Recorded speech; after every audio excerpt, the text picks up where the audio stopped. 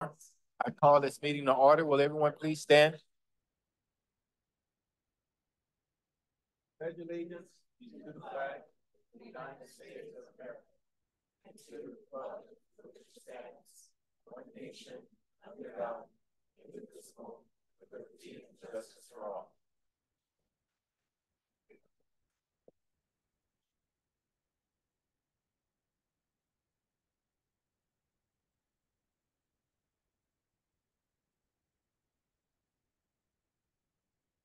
Okay, council. I'm going to start off with roll call.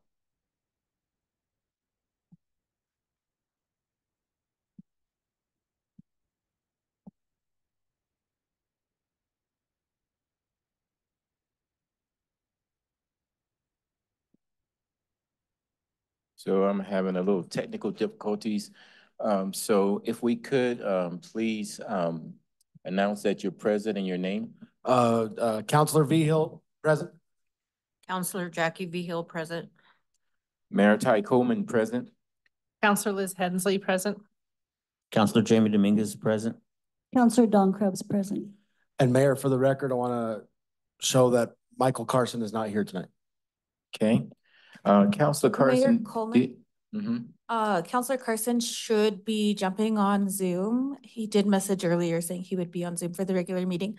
He's not on currently, so he may be late. And for the record, in case he does not show up, it would be an excused absence. It is for work. So to note that for the record. Okay, thank you. So I'm having some difficulties with my technology, so I'll just go back to old school paper. All right. So up next, we have the agenda approval. Mayor, I move that we approve the agenda as presented, maybe excusing Mr. Carson if he can't make it tonight. Okay. I approve. I second. Okay. We have a motion and a second. Any further discussion? Okay. If not, please start voting.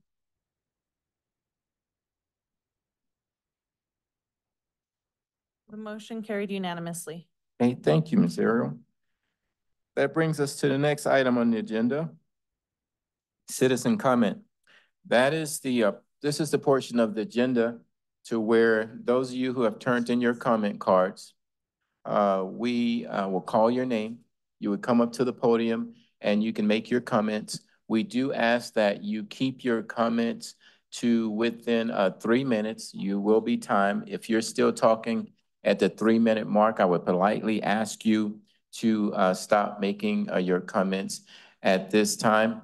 And usually it was brought to my attention too, whenever we have elected officials in the room, we like to recognize current and past elected officials. And I think I see Councilwoman Brawls, who used to be a city council member here with city council.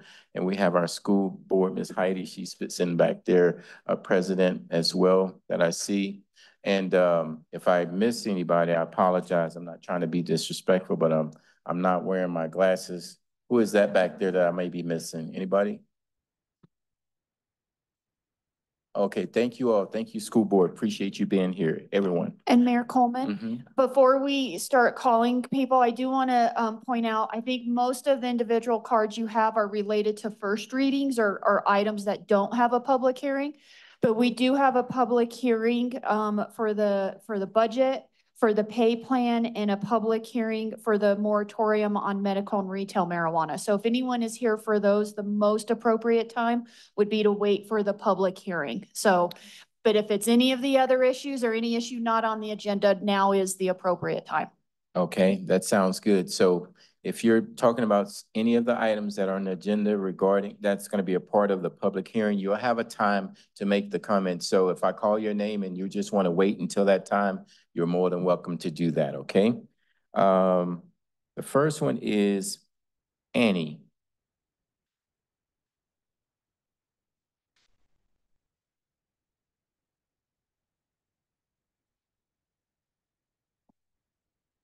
Hello, I believe there's a process. I state my name. You just say your name and start talking. Awesome. Hi, I'm Annie Altwarg. I am a member on the Alamosa Bicycle Working Group. We were here to present a month or two ago. I wanted to formally invite you and all of you to the third bike, walking, and rolling audit that we're doing here in Alamosa. It is on November 12th from 2 to 4 p.m. It departs from the State Avenue River Trail access, so 6901 North River Road, right across the bridge. And it'll be a great opportunity to come together as a community to see how our infrastructure is fitting the needs of our community members. This route will be really awesome because it's a good mix of both city property and county property. So I will also be presenting to the county commissioners as well. Following this audit, I will also probably be reaching out to you, each of you individually, to see if you're interested in partaking in a bike, roll, or walking outing with the Alamosa Bicycle Working Group around specifically your wards or in areas that you have in mind. I promise you, when we're out exploring together, it's much more meaningful and we can understand a lot more than just me standing up here and, telling you what I think, but actually understanding people's experiences while they're out. Now, you might be wondering what an audit is, and so I brought my paperwork.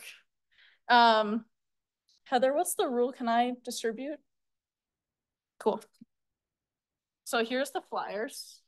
Brought it up for everyone. And then I have these, let's do this. I have these maps of what audits are. So there's these worksheets developed by AARP and the League of American Bicyclists. So if you've never done an audit before, it might help you understand, what am I looking at here? How can I understand this better in my own environment as well? And so, it consists of, whether it's snowing or raining out, how does that affect the road conditions? If there's, let's see, you can draw a map as well and just understand a street by street analysis. But I think that's, yeah, you can hand out everything. And they're also in English and Spanish, so if you have Spanish. Okay. Thank you. Thank you so much. Okay, thank you so much. Okay. Up next, we have Christina Bolt.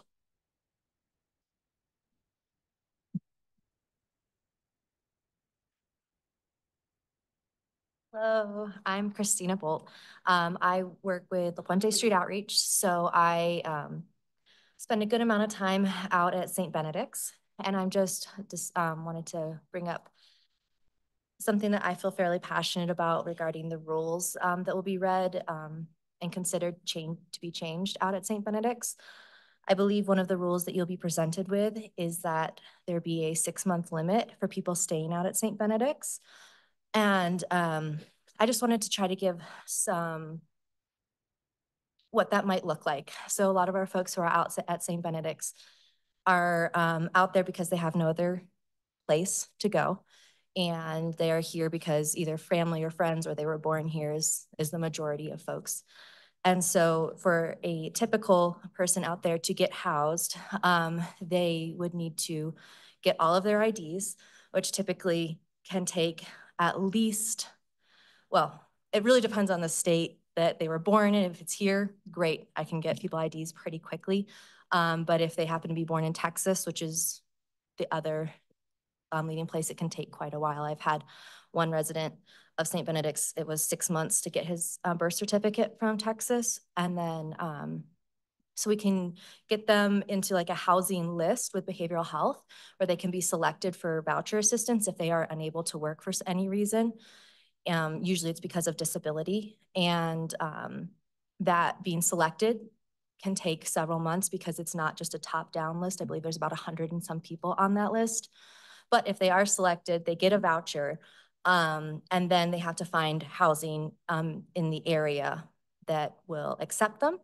And that can take quite a while because most of our folks are out there because they have some evictions or some poor rental history. So it takes a lot of footwork on their end and our case managers' ends to be able to find housing that will work with them and whatever issues they may have. If they have a pet, that then means they need to get certification that the pet needs to be with them, which means they need to go to the doctor. And I think we all are kind of familiar with how long roughly getting into the doctor can take here. And then putting with a PCP and getting all that paperwork done. So I just wanted to kind of give like a little bit of background of how impactful that 6-month limit could be for my folks out there. We're working really hard. But every time somebody, either leaves the area for a little bit to live with a family member, we kind of have to start back at square one. And so it a lot of times takes much longer than 6 months for our folks. Thank you. Thank you. Next, I have Lori Smith.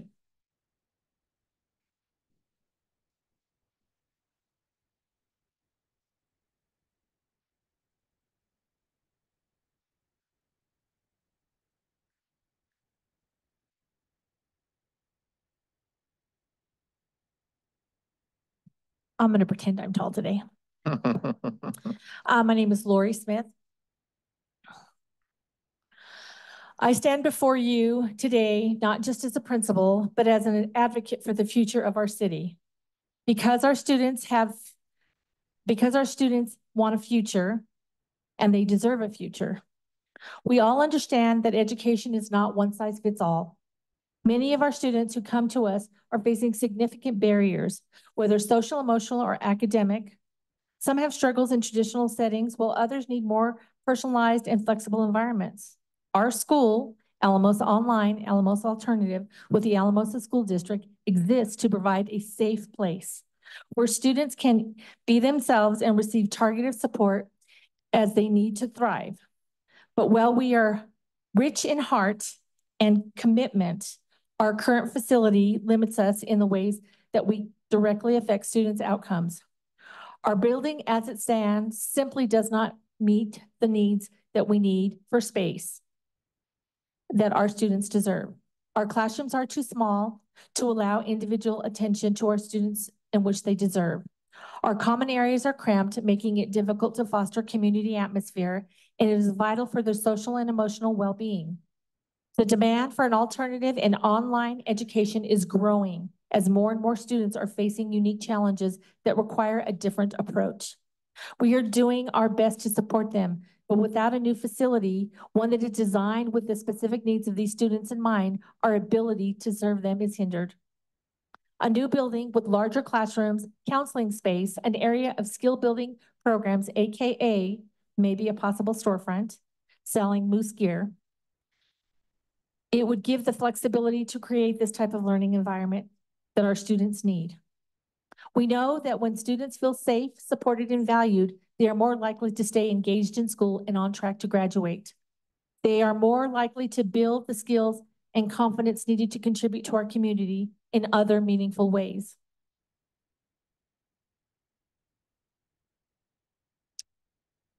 I know I'm asking for your support in the building this new facility that we can meet the needs of our students, these exceptional students. This investment will not only provide improvement in their lives of the students we serve, but also in the benefit the whole entire community. These students are our future, our workforce, our future leaders, and they deserve every opportunity to succeed.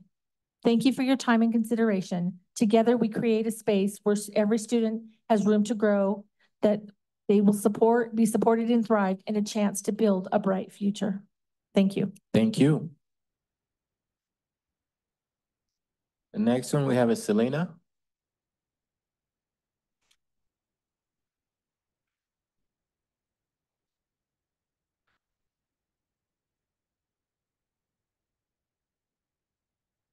Hello, okay. Hello, my name is Selena. Again, I would like for you to consider voting for us to get a new building. The school is a place where we learn, but also feel welcome for beginning. Like the beginning, since I've been there, like, I'm be honest, I felt welcomed, I go to school, teachers, I was cool with them, but like they wanted you to do your work and, there's a lot of things going on, but like I didn't feel connected, as a student, as they have to focus on every other student, I understand, but they just, come to school and you wanna talk to your teachers, you wanna get to know what's the next agenda on the school board. You don't just wanna go to school, oh, my teacher, Some students don't feel like that, not all do, but I feel welcomed at school as well. But the staff care about not just as what we learn, but what we care about mostly. We are people, you know. I believe that coming to school has led me and other students to the best versions of ourselves. The staff not only celebrates our accomplishments, but also helps us fix our mistakes in school and in life. The school has given me an opportunity to want to finish school, to look at life in a new perspective.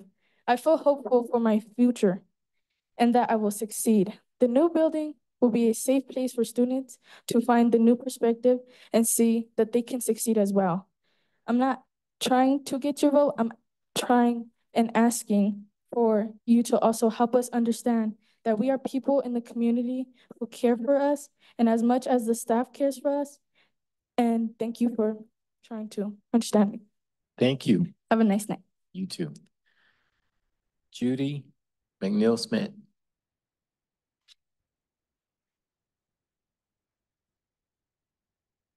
Good evening, Council. My name is Judy McNeil-Smith, and I'm a resident of Alamosa County. I want to speak on the rules with St. Benedict. I am on the Homeless Coalition, so I have had the opportunity to work with that committee, and as all committees, you don't always get everything that you want. But as Christina articulated, I just want to make sure that the one rule that I have some issues with is the timing on that, and just to ask that the 6-month time period. Christina talked about how difficult it is for some folks to get those housing options. There are some folks out there that I'm not sure will ever get the housing options. I know at least a couple people out there. I've been around a long time. I've known them in different systems for a long time. So I'm just asking that folks have compassion around the timing and the trauma that people are experiencing there.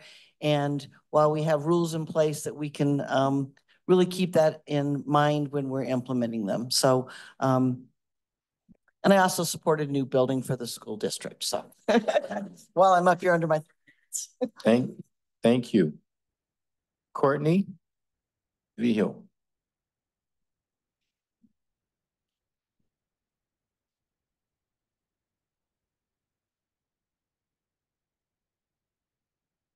Okay, I'm Courtney Vigil. I am the academic coordinator at the Alamosa Alternative School. I'm gonna try not to get emotional, okay. I stand here before you to advocate for a group of young people who've been failed by the adults in their lives and by the systems that were supposed to support them. These are the students of the Alamosa Alternative School. These students are not just statistics or problems to be solved. They are children and our future. And they're asking for a chance to succeed, just like every young person in the city. For many of these students, the Alamosa Alternative School represents more than just a place to learn. It's a safe haven, second chance, and for some, a last hope to break generational cycles that have held them back for too long. These students have faced adversity that most of us can only imagine. Unstable home lives, poverty, trauma, and neglect. But despite those challenges, they come to school to learn every day, determined to rewrite their stories. The Alamosa School, the Alternative School, provides these students with individualized attention, support, and opportunities they need to succeed. It offers them a community where they are seen, heard, and valued. It gives them the tools to build a better future, not just for themselves, but for their families and the city of Alamosa. However, the school cannot do it alone. It needs your support and our belief in these young people. It is easy to invest in projects that offer immediate returns or that cater to those who already have a voice and a platform. But the true measure of our community is how we treat those who need us the most. If the city is going to invest in something, let it be the future of our youth who need it the most. Let us invest in breaking the cycles of poverty, neglect, and failure. Let us invest in a place that gives every student, no matter their background or their past, a fair shot. The Alamosa Alternative School is not just a school, it's a lifeline, and I urge you to recognize its value and the incredible potential it holds. Let us come together as a community to ensure that every young person in Alamosa has the opportunity to achieve their dreams, because when we invest in our youth, we invest in a brighter future for us all. Thank you. Thank you. Okay. Up next, we have Ruthie Brown.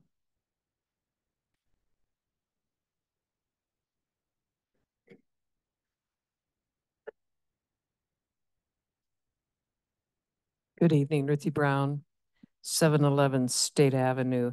I have a couple of questions on the homeless camp rules and maybe some suggestions. So one, on forms, I'm wondering if it's ever necessary to do a background check. I don't know how much that entails, or just a thought.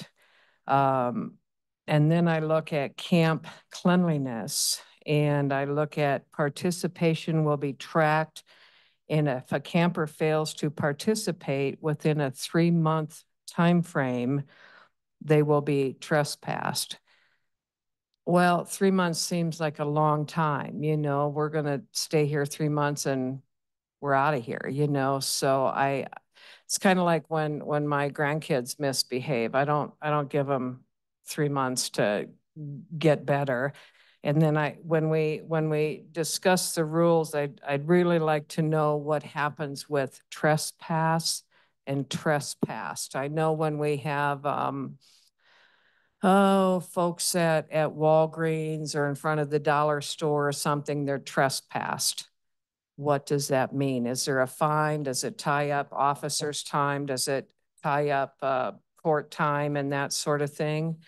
And that's the same with city property, an immediate trespass. I look at criminal activity, and it says suspicion of criminal activities, including the use and/or distribution of illegal drugs, could lead to immediate trespass. If I'm not wrong, in the huts at the huts that were out there, I believe they were also cooking meth. I don't know if that's something else that needs to be prohibited, that you can't do that. And then bullying behavior. You know, if someone's getting bullied, who do they report it to? Who sees it? How do we know? I mean, I suggested at a meeting a couple months ago or whenever that there be someone on presence on site 24/7. So all of this could be monitored, but and I look at continued refusal to actively engage with service providers could result in trespass. Well, how long can they continually refuse? And then the 6-month thing, as I understood it, they have a chance to get another 6 months. And I also, in extreme cases, maybe it should be a case-by-case situation, and if it needs to go longer, it should. Thank you. Up next, Danny.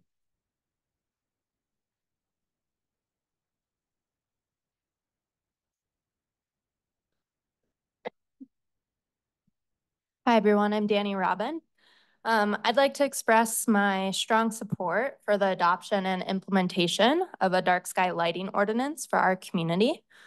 Through my work with San Luis Valley Great Outdoors, I have had the pleasure of speaking with hundreds of community members that have expressed deep appreciation for the valley's dark skies, and have also heard a lot of concern and frustration when people experience light trespass and excessive glare in their community. Preserving our dark skies is not just a feel-good endeavor, but an effort to improve community well-being, health, and safety. So why do we need this ordinance? Well, we would actually experience more light on the ground where it's needed and improve safety and security by mitigating deep shadows created by glare. We would also reduce our energy consumption, which would lead to cost savings, benefiting our residents, businesses, and communities' budget. And we'd be able to get ahead of future development and drive sustainable economic growth through thoughtful lighting practices. We would beautify the city with aesthetically pleasing dark sky lighting and be able to recognize the community's commitment and stewardship of dark skies, providing a competitive edge to destination development and sustainable tourism. We'd also protect our natural environment and the nocturnal wildlife that is reliant upon natural darkness for biological processes. So by prioritizing the implementation of this ordinance, we can enhance the city's infrastructure so that it prioritizes safety and visibility, and we can foster appreciation for our natural surroundings, promote diverse and inclusive outdoor recreation opportunities like stargazing, and improve overall quality of life. Let's work together to ensure our community shines bright without overwhelming the night sky. Thank you. Thank you. Caroline.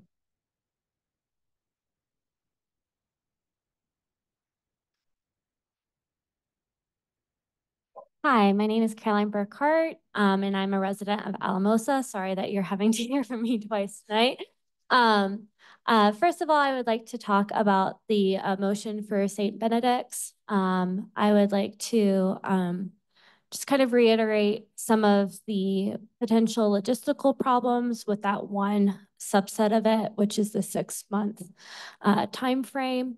And as the director of street outreach mentioned, just if that seemingly arbitrary timeline is actually a viable one, not just for folks out there this summer, that this is nothing in comparison to what our folks out in the encampment are facing. But this summer I had to look for new housing. I have a great housing record. I have a full-time job. It took me about 4 months to find housing within my budget in Alamosa because I wanted to stay within the county limits. I have a pet, so maybe that's what caused my problems. But just knowing that, you know, residents of the encampment usually have a little bit more groundwork to put into finding housing. I understand that the 6 months is probably so that it doesn't become people's like full stop, right? And I would, from what I understand from the director of street outreach, it's not their intention that that would be people's final landing spot, you know, in a long-term basis, but it is supposed to be a temporary one so they can get their feet on the ground and move forward. So I would like you to reconsider that 6-month time frame. The second thing that I wanted to bring up is more of like a personal request. I work in a communications office, so the website that I work on is not always updated, things like that. So I can't point fingers without saying I also fall short in this area. But I think it would be helpful for, as a resident of Alamosa, to have a little bit more clarity about how to find like minutes from city council meetings. Sometimes I struggle to navigate the website. Moreover, as I've attended city council meetings, I sometimes hear you all reference comments that you've received through the online platform or the email, and I'm not sure if I'm entitled as a resident to be able to view some of those comments to have more context in understanding the decisions that you reach.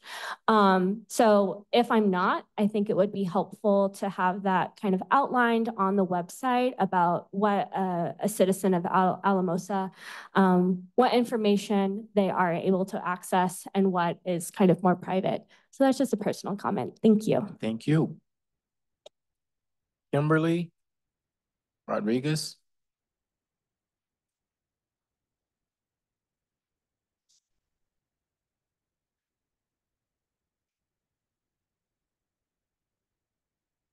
Good evening. My name is Kimberly. In my opinion, I think we should get this new school for various reasons. Other kids should have the opportunity to express themselves with how they feel and with what they need, with no judgment, and you can find that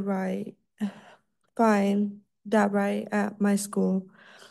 Our school provides the right materials for students that need a little extra help that they can't get at other schools. Other schools that need this help deserves the opportunity to join our family. I feel it is wrong for those students to get denied to join our school because it is too small. We don't have the space for them here. When I came to the school, I was a year behind, and it is a dream come true to graduate this year with my CNA license and have good grades. We We are not bad students. We are just students that need a little push, who have big dreams in this world. And our teachers are not just teachers. They are our motivators and the people that push us to do our best no matter what. This school downtown is not just a school. It is a place like home to people who care about us and show us love. Thank you. Thank you. Adrian?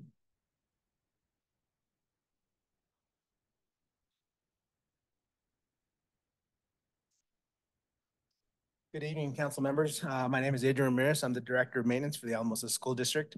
Currently 4 months on the job, and it's a task. I'm here on behalf of the 700 Main building. And my current employer was Valleywide, and with them, I had I was able to remodel 1101 Main. For all you that lived here in the past, that was the old 7-Eleven building. That was me that did that project. I ran that project. And before I left Valleywide, I was also tasked with starting the process of remodeling the courthouse. Not sure if any of you guys ever seen the courthouse, the interior, if you've walked it prior. The floors are coming apart, plumbing, it was flooded, plumbing's bad, the ceiling's awful. It was deteriorating from the rain, just from everything. Pigeons are a nuisance. We really cleaned the roof over there. I'm advocating because no one likes to see what time does to a building if it's never vacated. I'm going to be in charge of the task of hopefully maintaining and keeping the building.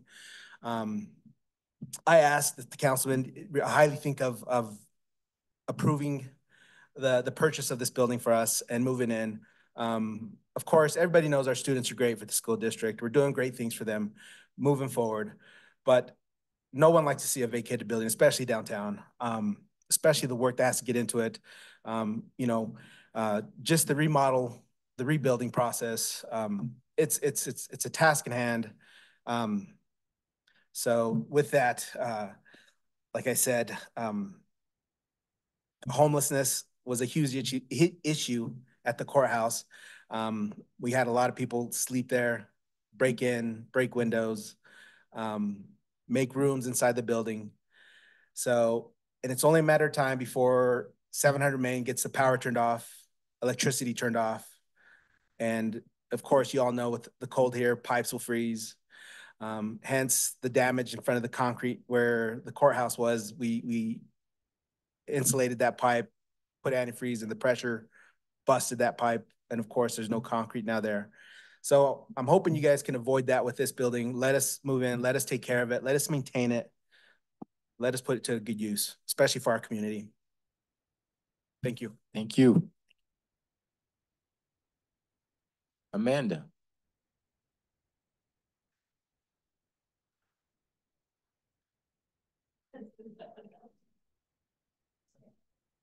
Oh, two Amandas. This Amanda. Oh, sorry. Amanda Pearson, resident of City of Alamosa. I just don't get to, I've been wanting to say this. I love downtown. I love downtown. I understand, I got to watch at the last meeting, them giving you guys a update on what that committee, what that advisory board is doing. And it made me think about how much work it went into. I know that what he said, we got like 30 people who contributed to how we were going to do it, which is a lot for a city council and not a lot for a city to make decisions on, right? We wish we could get so many more people involved. I know that traffic was scary and horrendous before, but that one of the if you get experts involved, narrowing the roads slows the traffic down. I think if you ask the chief, I'm not seeing a lot of accidents on downtown. It seems scary. That's why people slow down, right? There's experts who came. There's experts who are talking about businesses. I don't mind a school being there if it meets the goals of what you have downtown. Can we not have vacant buildings? Can we have people coming to downtown and shopping and doing those things? I always fed my kids when I picked them up at school. Maybe you got more customers down there. That was one of the things I felt bad about when social services moved out of downtown area, was that you lost all those lunch customers in the wintertime. It's really important. I love downtown. I love giving the businesses a chance to look good. But what you guys did is you got the experts from all the different areas. law enforcement, traffic. You got the experts. And I just want the same thing as I said to the mayor after the first meeting this evening was, if we're gonna pass laws, if we're gonna make plans, let's make sure we understand what our goals are. And let's make sure we have the right information to make sure we are going to reach our goals. So identify the goals clearly. The goals, getting that building down, the school building cleaned up and sold, may be a priority.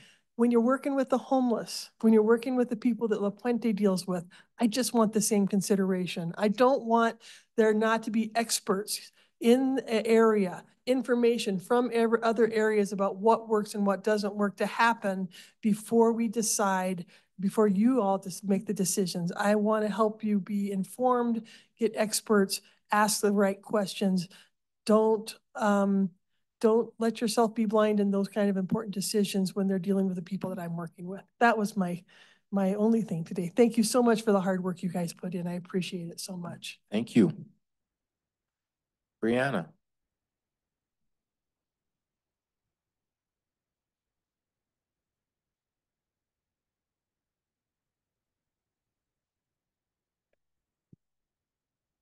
Hi, my name is Brianna Martinez. I stand before you not just as a student, but a member of our community who has witnessed firsthand the transformation power of education in my school. I have participated in all of these meetings so far. I'm inspired by the hope and faith that exists among our students and in our community. I am dedicated to see my vision for our school come true. I successfully wrote a grant that secured $11,000 for our school to establish a washer, dryer, shower, and hygiene station for students in need. Unfortunately, given our current facilities, it is challenging to meet all these essential needs. It is vital to remember that every student deserves an opportunity for success, regardless of their circumstances. We all face challenges and make mistakes in life. We are not all fundamentally different from other students. We do not pose a danger to our community. We are students, not a threat to anybody. And we would do anything to prove those who think down and bad about us different.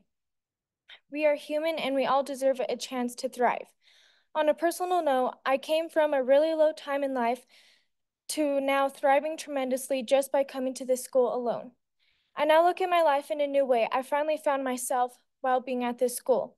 All I ever wanted to do is see people do good in life and be happy and healthy, and it will absolutely break my heart to see these students getting denied to join our school/family, just for the fact that our school is not big enough to function very many students. We all have bright futures, and as a community, we need to help each other out in any ways possible, especially when it comes down to young students getting the education that they need. The feeling that you get when you finally get to your senior year is a basic feeling, especially when you brought yourself back up and fought for the spot to be successful and feel like you actually matter and like you did it on your own. Some students have no one to be there for them ever, but at my school, our students have each other's backs and the teachers are constantly there. It doesn't matter where you come from or what you have done in the past. There's no judgment. This school has a huge impact on students and families. Thank you. Thank you. Aaron Miltenberger.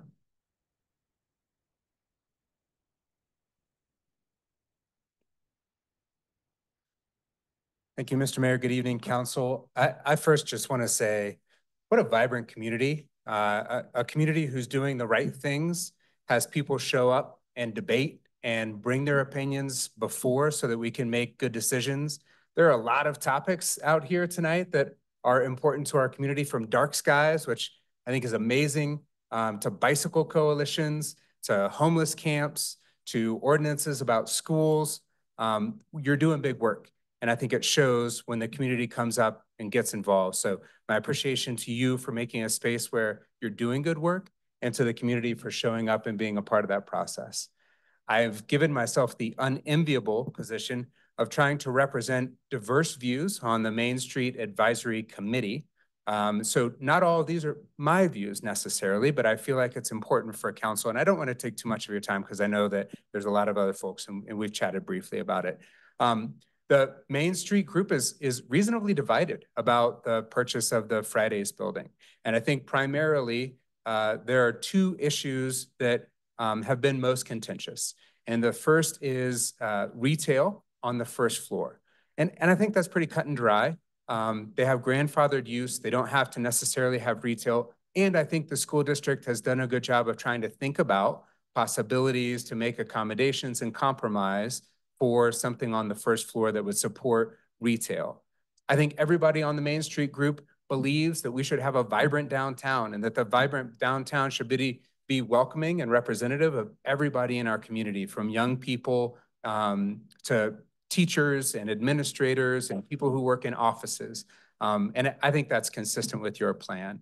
I also know that those folks on the Main Street group are really interested in the rules that we've been following. We have a great downtown plan. It's got us to this point now where we've been recognized by the governor of the state of Colorado for having an excellent downtown plan. We've been following that plan because we think it really meets that goal. And there's some frustration when we ask for variance on a plan that was put in place by experts to achieve a certain thing. I think the unintended consequence of an educational facility is really the biggest bone of contention. And it really runs up against some of those intended uses, and specifically the alcohol piece. And as somebody who has a sister who is a alcoholic and in recovery, has family members who are alcoholics and in recovery, and works with young people who have substance use disorder, this is a near topic to my heart. And I don't envy you that choice. You have to balance businesses with protecting the safety of young people. And I think that's really challenging. Ultimately, I think the best interests of our community will come forward. I urge you to pass on first reading this over to public comment. I also want to invite you all to the gala with the Boys and Girls Club on Saturday at 5 o'clock. Thank you. Thank you. Okay, Amanda Hensley.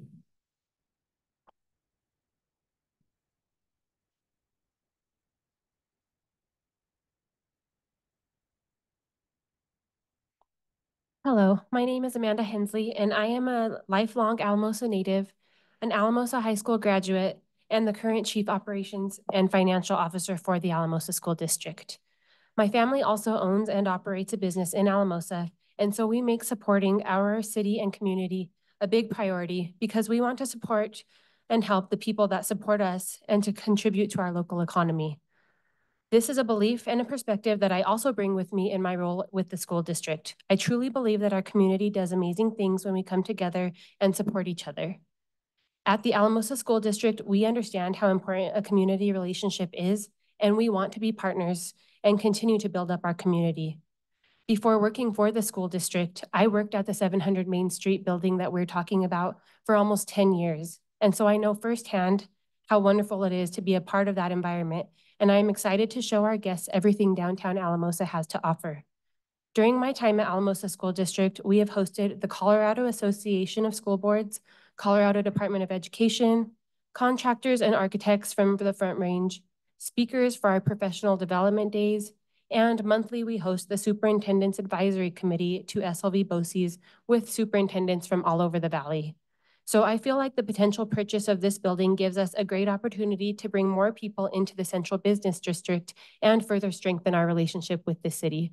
So I really hope that we can work together and continue to strengthen our bond and make our community the best that it can be. Thank you.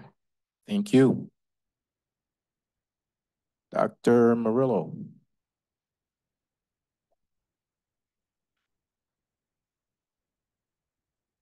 Hello, I'm Luis Murillo. As Assistant Superintendent, I get to work within our system and with our community to create the conditions for staff to teach and students to do their best learning. In 2024, the word teaching encompasses so much more than teaching students to read, write, and do math. Teaching requires creating the conditions within each individual classroom for all students to feel welcome, be seen, and feel a sense of belonging. I'm also a former school counselor and a mental health counselor. And as a district leader, I am a firm believer that we must reach hearts before we are welcome into students' minds. There is a growing body of evidence that points to the impact of spaces in the learning environment for students. We know that small spaces are not conducive to students doing their best learning. We also know that cluttered spaces have the potential to trigger a student who might have experienced trauma. We also know that lighting, good airflow, and natural light have an effect on the mood of all of us. It's been our intent and continues to be our intent to create the very best conditions for learning to happen for all students. Our current space creates limitations and, to be honest, frustrations, because I know that we can do better. In my role, I also have the privilege to visit other communities and tour other school districts and their facilities. I have seen what alternative schools can look like, how they feel, and the outcomes they can produce. As a proud Alamosan by choice, not by chance, I always think about why not us? Why not our kids? And why not our community? Tonight, we have a chance to take a step to get us closer to helping us provide the very best conditions for the magical work of teaching and learning to occur in a space that has the potential to be as magical as our students. I highly encourage you to continue your support of the Alamosa School District as we continue to bring about the promise of a high-quality public education for all. Thank you. Thank you. Dr. Jones.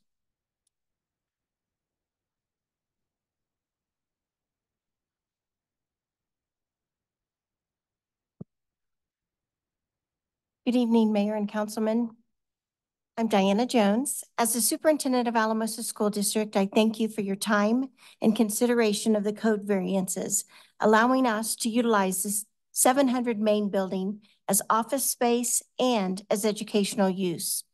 As you have heard this evening, the staff and students of the Alamosa Online and Alamosa Alternative School are all passionate about the environment, the need for space, and especially about the culture of support that continues to save lives and develop productive citizens in our community. The Alamosa School District is moving on a positive trajectory. The success of our schools has a direct reflection on the growth and success of the entire Alamosa community. We are extremely proud of our progress. Our students and staff are to be commended for their tireless work and continued effort. We are honored to be residents and contributors to the city and county of Alamosa. We are also proud of the partnerships developed throughout our community. As the superintendent of Alamosa School District, it is not lost on me, and I am fully aware that strong schools equal a strong community. We commit to continuing the positive trajectory and being active community partners. We ask each of you to approve the code variances. Thank you for your time and your consideration. Thank you. All right, so we went through the comment card. So now we're going to go online to the Zoom participants. For those of you who are on Zoom, if you would like to be recognized during the citizen comments section right here, we ask that you click on the raise your hand feature at the bottom of your screen so that you can be recognized. And we would allow you to speak, and we'll let you know when that 3-minute time limit. So now is the time to raise your hand if you're on Zoom and you would like to make any comments at this time.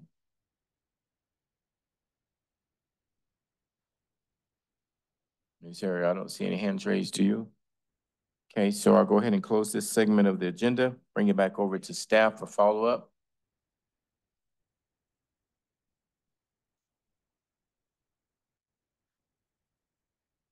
I'm gonna turn it back over to staff. Sorry, I was looking up at the screen and wondering if maybe Counselor Carson had joined, but I was told he has not, so I apologize for that. The comments made all refer to items that will be discussed in more detail later on, except for one, which was some comments related to our website. We'll take a look to see how navigating to find the minutes and look into that and see if that is user-friendly. In regards to comments that council receives through emails and any kind of form on the website or things like that. Those are public records, and if anyone ever wanted to make a request for those records, we can provide that. The clerk's office has a records request form, and they can walk them through that. Putting information on our website of everything that's a public record or all that, it would inundate our website and maybe potentially make it less user-friendly and easy to navigate. But anytime individuals have questions like that, we can obviously get answers. But to make sure tonight that it's clear is those emails that council receives, officially as council members, those are public records. And if individuals are interested in seeing that, they can submit a request for those records. And the city attorney's light is on for some reason. Okay. Right, because actually when that comment came up, I whispered to Heather that was a fascinating comment. And it's a fascinating comment from a legal perspective because not all emails to counselors are public records. It's a kind of a nuanced issue, but there are emails wherein the citizen or constituent may have some expectation of privacy in that communication. So what it raises is there some way for us to make clear for a person sending an email to choose, hey, am I sending an email wherein I have an expectation of privacy? And some of that can be communication about very personal things having to do with the city's reaction to that person. Or is it an email that's a more generalized comment that, number one, I may not have an expectation or deserve an expectation of privacy in, or number two, I may not want an expectation. I may want it to be public record. So we'll think about that. It's a fascinating comment. Okay, all righty. It brings us to the next item on the agenda, ceremonial items, a proclamation of National Disability and Employment Awareness Month. Here on Alamosa City Council, we rotate in reading proclamations, and tonight we have Councilor Jan Vigil who's going to read the proclamation. But before he starts, do we have anyone here on behalf of National Disability Employment Awareness Month? If so, please come up to the podium. And if you want to state your names and say a few words, you're more than welcome to. And then we'll have Councilor Jan Vigil read the proclamation, and then City Council and Councilor Vigil will go down and present the proclamation to you. Perfect, thank you. My name is Amy Raya, and I work with the San Luis Valley BOCES. I am the School to Work Alliance Program Coordinator. So we have October is National Disability Awareness Month. As you know, the BOCES, that's what they do. It's students on IEPs. And so I am the chair of TIGERS, which is the Transition Interagency Realization of Self. And so what we do every October is we thank employers who have either hired, done paid work experience, job shadows, internships, apprenticeships with students that are aged 15 to 24, job placement. And so this month we did 4 employers. And so those employers are recognized with a plaque, with a cool swag bag, they get some PR, and we just thank them for continuing to work and partner with us to hire those youth. And so when we talk about youth with disabilities or anybody, adults, older adults, younger adults, October, 61 million adults in the US live with a disability. 10.8% of those adults have a disability that makes it hard to concentrate, remember things, or make decisions. But 61 million American adults have disabilities. And so when we're talking about disabilities, we're talking about vision, hearing, learning, mobility, mental health, medical, physical, or hidden disabilities. 1 in 4 women have a disability. Even the statistics show that 1 in 4 adults have a disability. So think about everybody in this room. 1 in 4 of us have a disability. It can be as simple as asthma, ADHD. It could be a learning disability, reading, math. It could be vision, hearing impairment. Also, 13.7% of people have difficulty walking or climbing stairs, which is also known as a mobility disability. So we want to recognize October is National Disability Awareness Month to remind employers to hire youth and young adults, and not just youth and young adults, but adults in general that have disabilities. And so here with me is a representation. Not only do I work with those youth and young adults from 15 to 24 that have disabilities, but I have Marie Harrelson. She's from the Workforce Center. I have Esteban Lujan from the Division of Vocational Rehabilitation, and Stacy Holland, I have her from the San Luis Valley BOCES. And so if they all want to say something, they can, but I just want to remind everybody that, you know, whether it's hidden or people have learned to self-accommodate, whether it's post-secondary in the community or even in education, they've learned to have accommodation, and people have worked in each type of environment. They've just needed an accommodation to help them succeed in that goal that they have chosen. Okay, I think you said it all for us. Okay, all right. Thank you, thank you. Okay, we're gonna have Councilor Young Vigil read the proclamation. Thank you, Mayor. National Disability Employment Awareness, recognizing and commemorating October as National Disability Employment Awareness Month. Whereas people with disabilities can make significant contributions to Alamosa's economic and social well-being, but face barriers to employment, denying them the opportunity to use their skills and perspectives and depriving employers of the talent they need to grow. And whereas as Alamosa focuses on promoting a thriving employment environment with opportunity for every American to prosper, it's critical that it be powered by inclusion, providing people with disabilities the support they need to pursue their career goals, live independently, and achieve financial prosperity. And whereas as they enter, re-enter, or need support to remain in the workforce, Colorado workers with disabilities can benefit by visiting one of the offices of the Colorado Department of Labor and Employment's Division of Vocational Rehabilitation and/or Alamosa Workforce Center, which partners with the state's 52 workforce centers and 9 certified independent living centers. And whereas the Division of Vocational Rehabilitation School to Work Alliance Program and the Alamosa Workforce Center can provide no-cost, customized workforce development services to workers with disabilities, connecting them with employment opportunities, educational and training opportunities, assistive technology, and more, while collaborating with business and other government and nonprofit organizations to fully integrate citizens of Alamosa living with disabilities into the workforce. And whereas many Alamosa employers, including the state of Colorado, understand the value that people with disabilities bring to the workplace, their example encourages others to create inclusive talent management practices to the benefit of workers with disabilities, businesses, and local, state, and regional economies.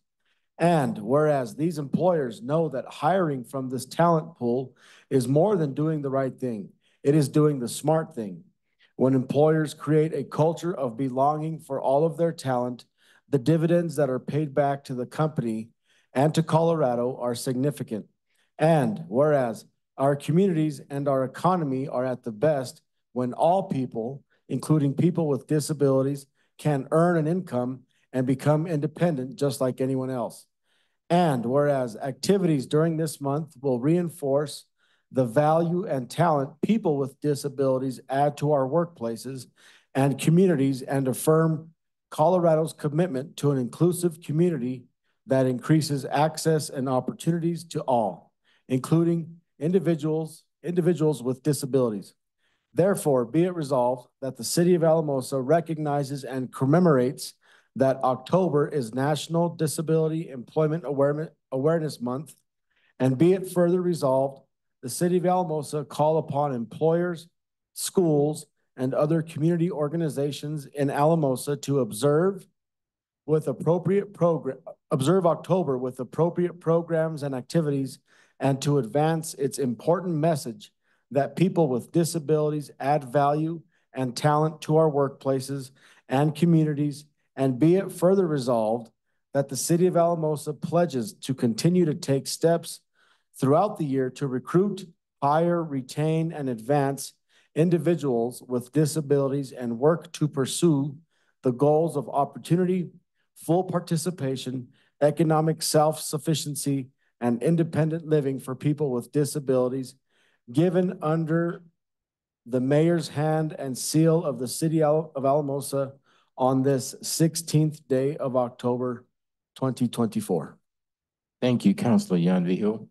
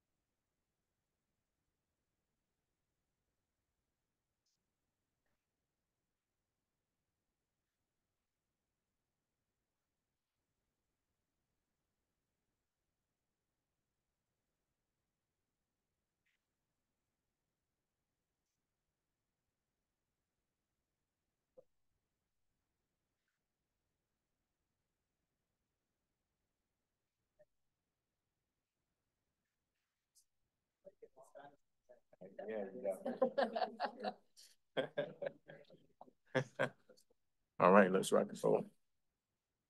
All righty, next item on the agenda, consent calendar A, Councilor Yanvijo. Mayor, I move that we approve consent calendar A. Okay, we have a motion. I'll second. We have a motion and a second. Any further discussion? My device isn't working. It's not allowing me to close out. So yeah, we'll go ahead and let me see, it might work. Okay.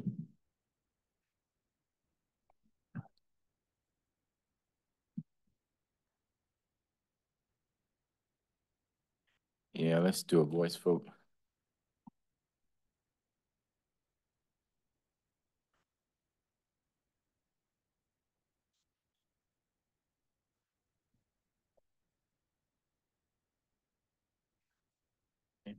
All right, we'll go ahead and do a voice vote down this row.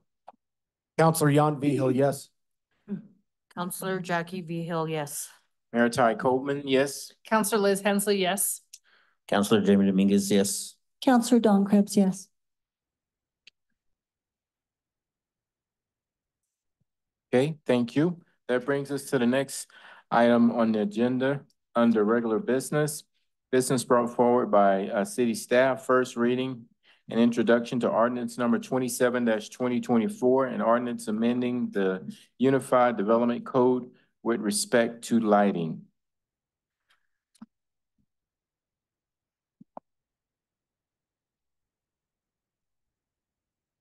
Good evening, Mr. Mayor and members of council.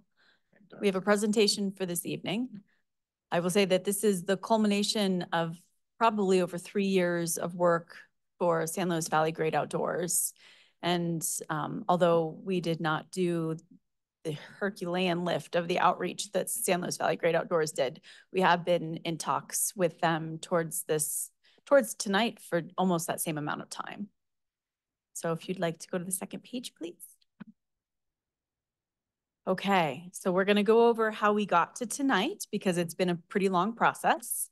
We're gonna talk about what Dark Skies initiative is and why it's important to Alamosa and the San Luis Valley. We'll discuss what the Planning Commission recommended, and then we'll go over the 2 proposed dark sky ordinances and how they're different. Next slide, please. Okay. So San Luis Valley Great Outdoors has been working towards establishing the Sangre de Cristo Dark Sky Reserve. So it'll be over 6,000 square miles. It has 8 counties. And there's a core, which is basically the Great Sand Dunes National Park and Preserve and portion of the Sangre de Cristos. The Great Sand Dunes National Park and Preserve has already been established as a dark night sky park by the DSI. And then one of the rules in creating a reserve is that 80% of the surrounding population has to participate and adopt the goals as regulated by DSI. And so we are part of the 80%. In fact, we're the bulk of the 80% of the surrounding population because we're the largest city. So next, please. Okay, so kind of a steps going forward. Staff is pretty neutral on this. I mean, we understand that policing it is kind of a lot of work. It's also a regulation, which is generally not popular, we've noticed. But at the same time, this does come from community need. Community has really reached out to council a lot. There was some really impassioned public comments over the years. This has been an incredibly long timeline just because we have wanted the grassroots effort in the community to be natural. We wanted SLVGO to go out and really get the communities to support lighting regulations. We did not want it to come from the city. It's too much to ask for it to be something that's led by staff. Beyond that, they've worked really tirelessly with DSI, which is the organization that gives this designation, to sort of craft this language. And sometimes getting a response from DSI can take months. So even after our last work session, getting a response from DSI on some of the questions council had, it took almost as long as towards the end of the summer. And so that's part of why this process has drug out for so long. And then again, as we're moving forward with this, staff looking at our land use code and the things that we really consider, and we talked about a lot in our Novus communication to council, is whether or not these rules are enforceable, both hypothetically and with resources and expertise. Is it achievable? Does this get us the goal that we want to achieve in our community in terms of protecting our night skies? And then is it a legitimate government community interest? You know, this can't just be something that's a whim of staff. It really has to represent the needs and wants of our community. Next, please. Okay, so Planning Commission, there was a fair amount of turnout from the public, lots of comments in support, lots of comments that from business owners in particular that were not in support. And then some people that were kind of neutral, that were, you know, would show up and say, hey, I really support protecting our night skies. They're singular in their beauty and we should protect them, but I'm not crazy about regulations. So they did request, our Planning Commission would like a lighting survey. We don't have the funds to do that, but SLVGO has, I think, looked into some resources maybe to help us with that. They did believe that some of the rules that DSI has requested we adopt having to do with curfews, that means turning your lights off at a certain time, and also the restrictions it would put on our signage, Planning Commission had a lot of issues with. There were concerns about enforcement capacity. There were concerns about the effect on first responders and public safety. There was a comment about interactions with wildlife and whether or not, because we have such a large deer population, if that would affect, if that would be part of the problem. And then also just protecting our business owners and their ability to advertise even when they're closed. So next, please. Okay, so we have two versions. They're color-coded for my own benefit, but for everyone else's as well. So the less strict version really is a product of the work session we had with council and the public hearings we had with the Planning Commission. So it is language that we think that Alamosa can absorb and that isn't too much of a lift for staff to be able to enforce. And then there's a DSI version, and this is language that's actually gone to DSI for them to approve and is sort of the language that they need us to adopt. And so we can't say with all, we can't say definitively that us not adopting the DSI regulations will kill the reserve. So before we had our work session with council, that's what DSI had told us. So this organization said, we will not give you the designation if you can't get Alamosa on board. If Alamosa does not adopt these rules exactly how we've written them, we can't help you establish the reserve. Council asked us to reach out to DSI again. SLVGO actually is the one that talks to them. And they sort of responded, do the best you can with Alamosa. You know, we need them to be involved, but we'll work with what we can. So we have an ambiguous answer. We just don't know. And so ultimately moving forward, we just need to decide what's best for our community while weighing, you know, whether or not our decision will affect the overall reserve. Next, please. Okay, so these are both in both versions of your ordinances, because you have two versions. These are the things that are the same. So the purpose of the lighting section is just that these are outdoor lighting requirements, and we're trying to minimize glare and obtrusive light and protect the natural environment. So all the good things, everybody's in support of those things. Then we also want responsible outdoor lighting. We want it to be warm colored because that's better for reducing light pollution, low level control, useful.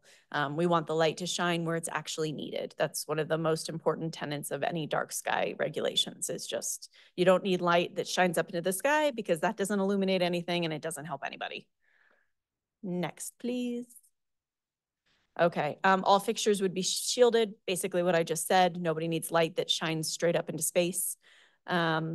So all fixtures produce no more than 500 lumens. Currently, our code says 1,500 lumens.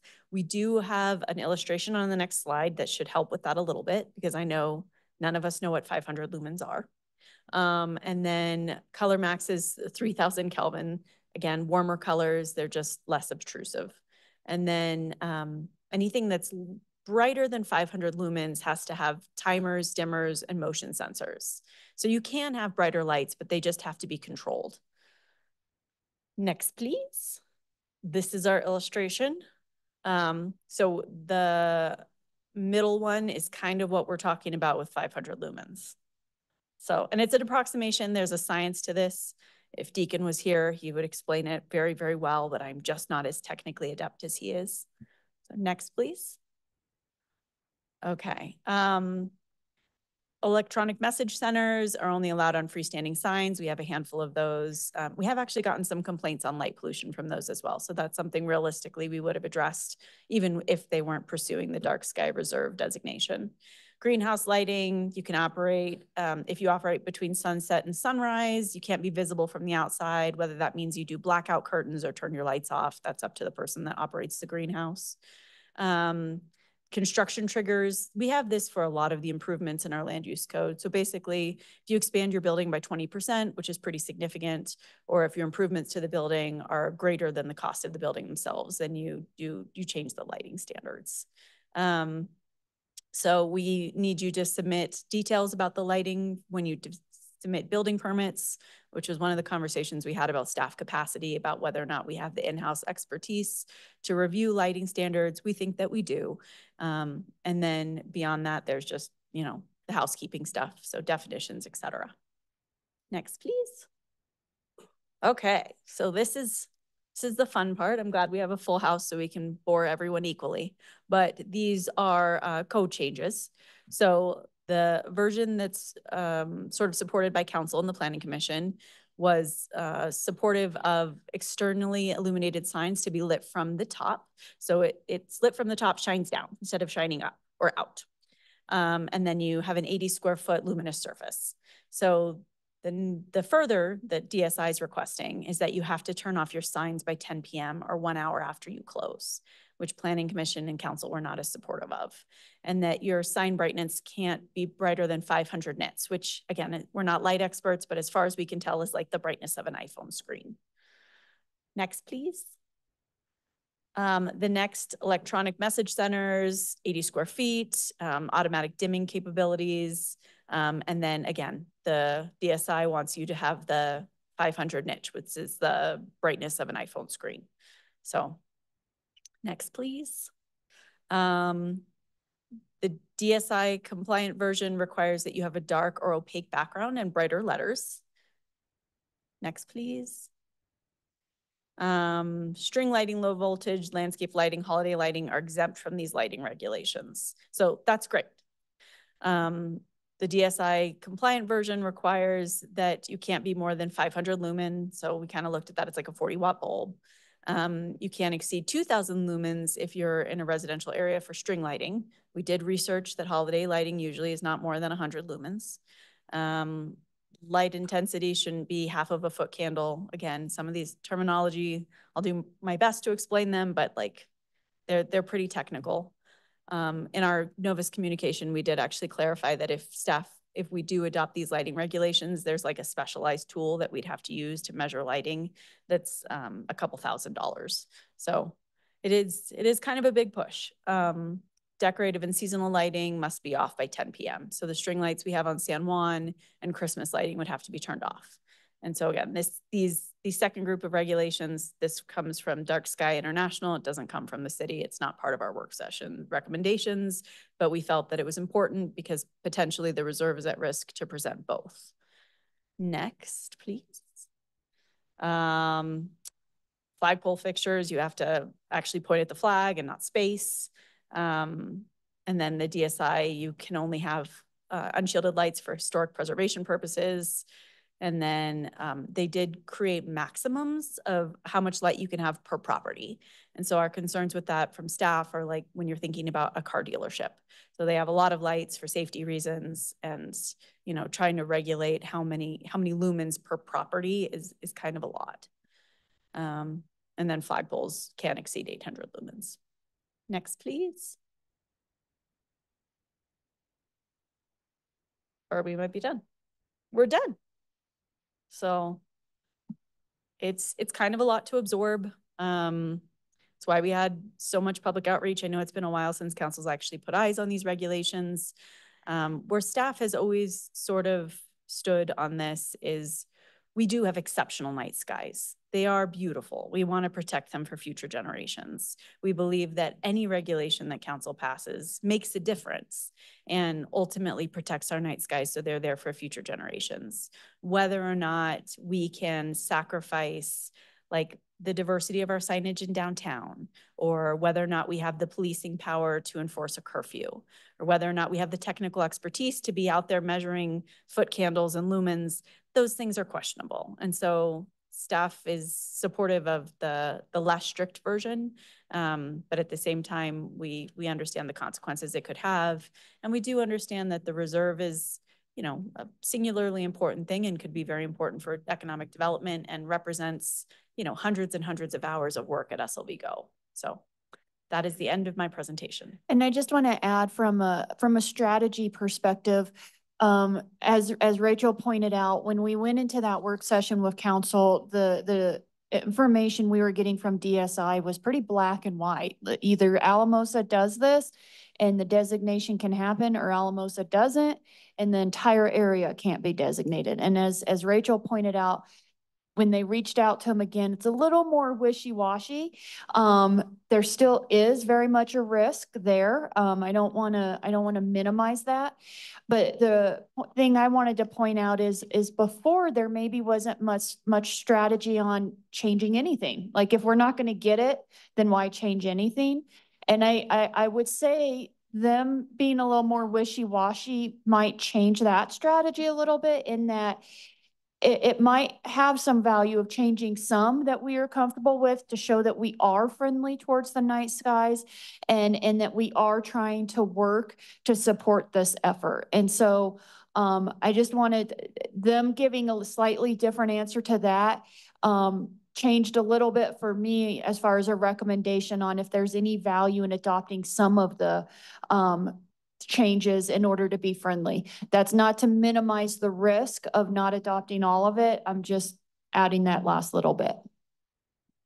Okay, thank you, Councilor Hensley. So thank you for the presentation. Also during our work session, which I found very educational, it was shown obviously how certain lights, if they shine a certain way, they actually make it harder to see versus, it was a really good presentation. And so I learned a lot about lighting because at first I really didn't know. So I guess I wanted to also say there was a lot that we learned in our work session in regards to lighting.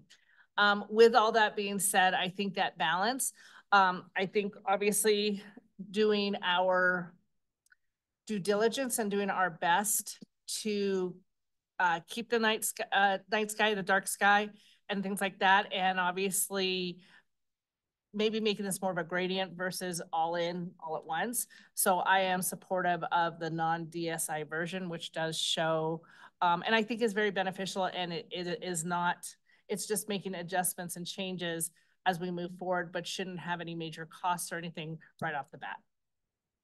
Thank you, Councilor Hensley. Okay, Councilor Krebs. Thank you, Mayor. Welcome.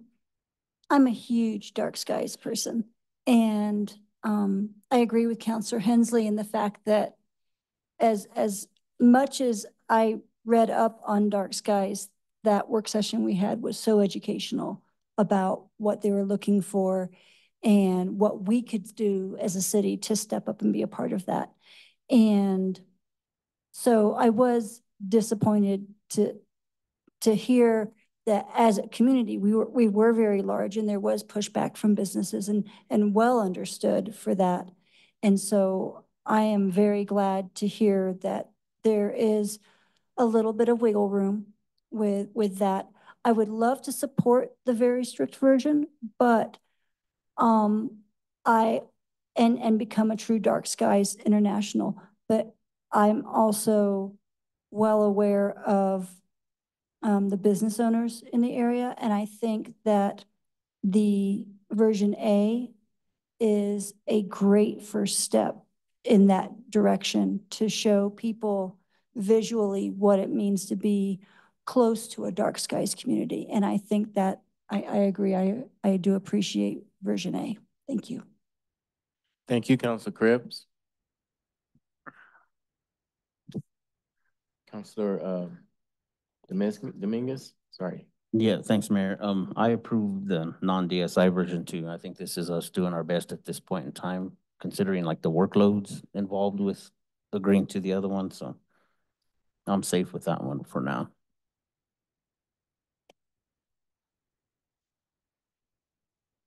Okay, I don't see any other lights.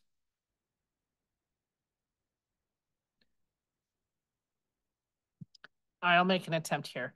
I move to approve version A, the less strict version of ordinance number 27-2024 and an ordinance amending the Unified Development Code with respect to lighting. I second. We have a motion, we have a second. Any further discussion? And that motion assumes that we're then setting it for public hearing on November 6th. November 6th.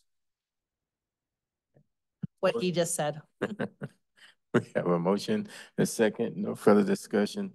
Please start voting.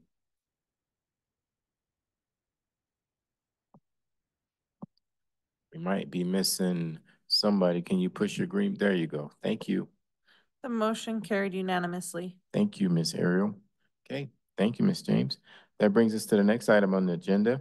First reading and introduction, ordinance number 30/2024, an ordinance amending the Unified Development Code to allow schools in the Central Business District by conditional use with certain limitations. One of the really beautiful things about our land use code is that it is a living document. And so we can always look at rules that don't make sense, or as our community needs evolve over time, we can come back before our decision-making bodies and council and amend them. And so tonight we're talking about an amendment to our UDC, so to the code itself. When it came to our attention that the school district was interested in moving to 700 Main, we thought they were moving at their administration offices as professional business offices, which it had already been an office building. So even though it's technically not allowed, it was a grandfathered use, so legally non-conforming. And it wasn't until later that we found out that they also were moving their alt ed and online school. And so then it became a conversation about moving an education use to the downtown. And it was complicated a little bit by the fact that there was the liquor license restriction. So you can't have a liquor license within 400 or 500 feet, depending on different criteria, which is actually a different topic we'll discuss next. And so even though the Planning Commission and City Council really does support alternative education and the online schools, it wasn't necessarily the conversation we were having. The conversation was the use in the downtown. And so after a really productive work session last week, we kind of fast-tracked bringing this ordinance before council so that to be sensitive to the fact that the school district is trying to purchase the building, and they've gone through quite a lot to buy it from bankruptcy attorneys from Friday Health Plans. And what I want to be very, very clear about, though, is that the decision that council is making tonight is not about the school district purchasing 700 Main Street and whether or not the use for them particularly is allowed. The change that we're proposing tonight as staff by this ordinance is to allow educational uses in general in the central business district. So it's just an important nuance. And then the school district can apply, and actually already has applied. We've allowed them to move up their timeline a little bit, but they've applied for a conditional use permit. And the conditional use permit will go before the Planning Commission at their regularly scheduled meeting next week. And then it'll be ratified by council on November 6th. So that's how the process goes. So even though there's a lot of impassioned public comment about the school district's building in particular, that's not what we're here tonight to decide. We're just deciding the change to the code itself.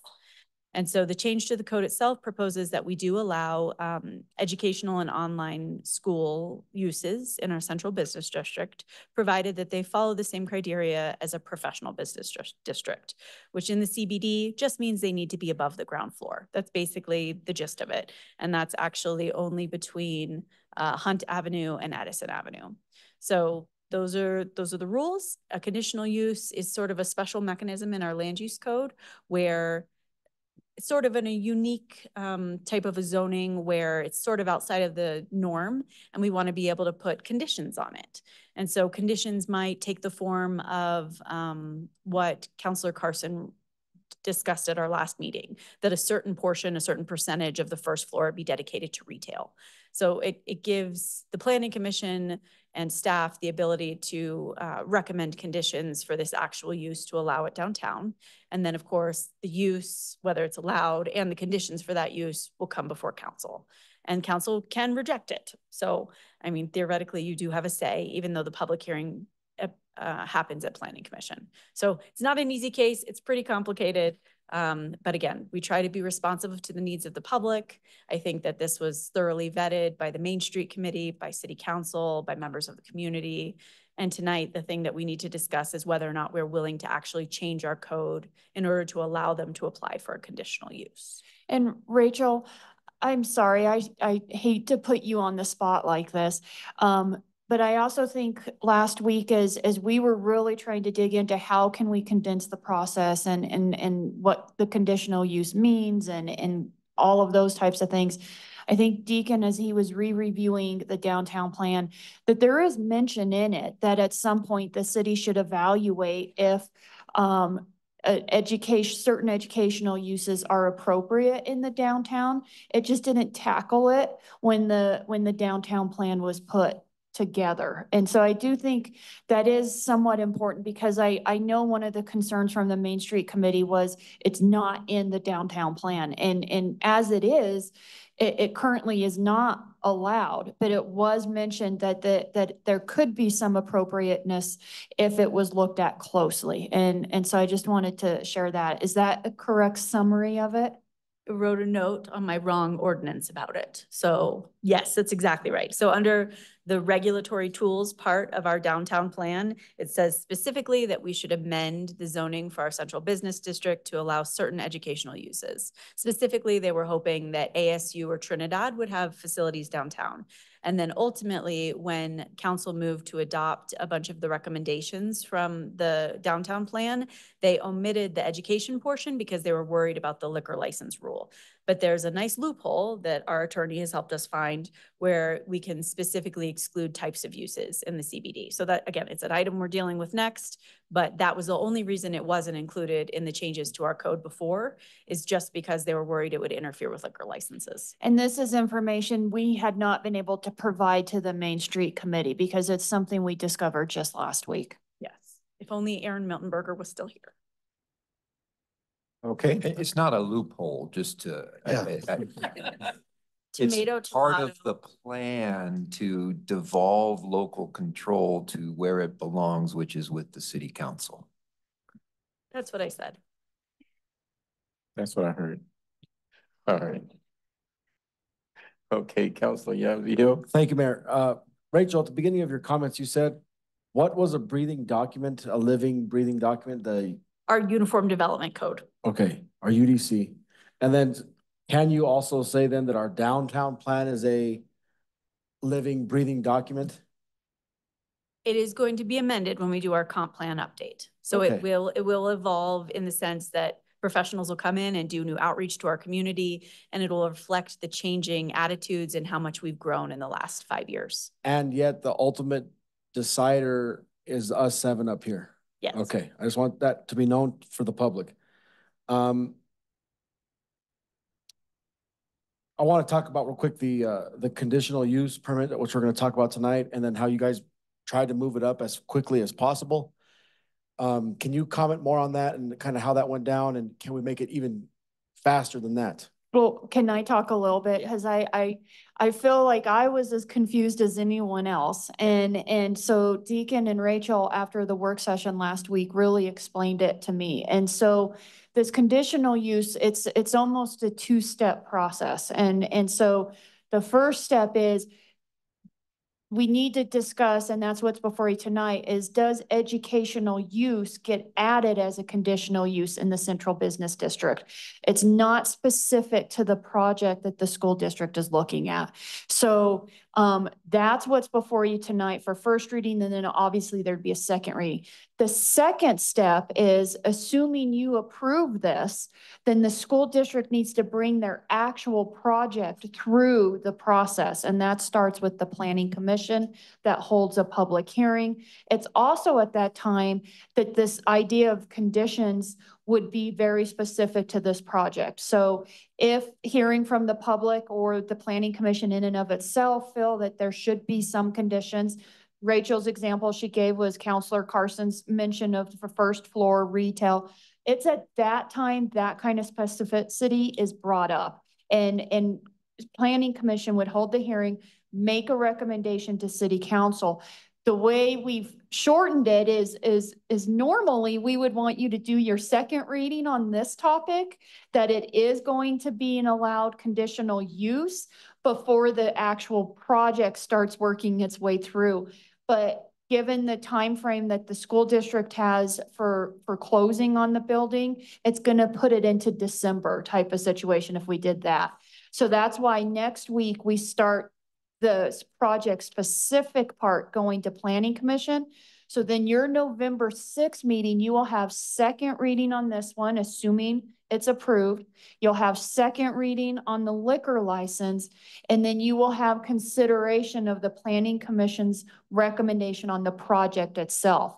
So it's all going to hit on your November 6th meeting. And the school board knows all these timelines and what's all that stuff? Yes. Okay.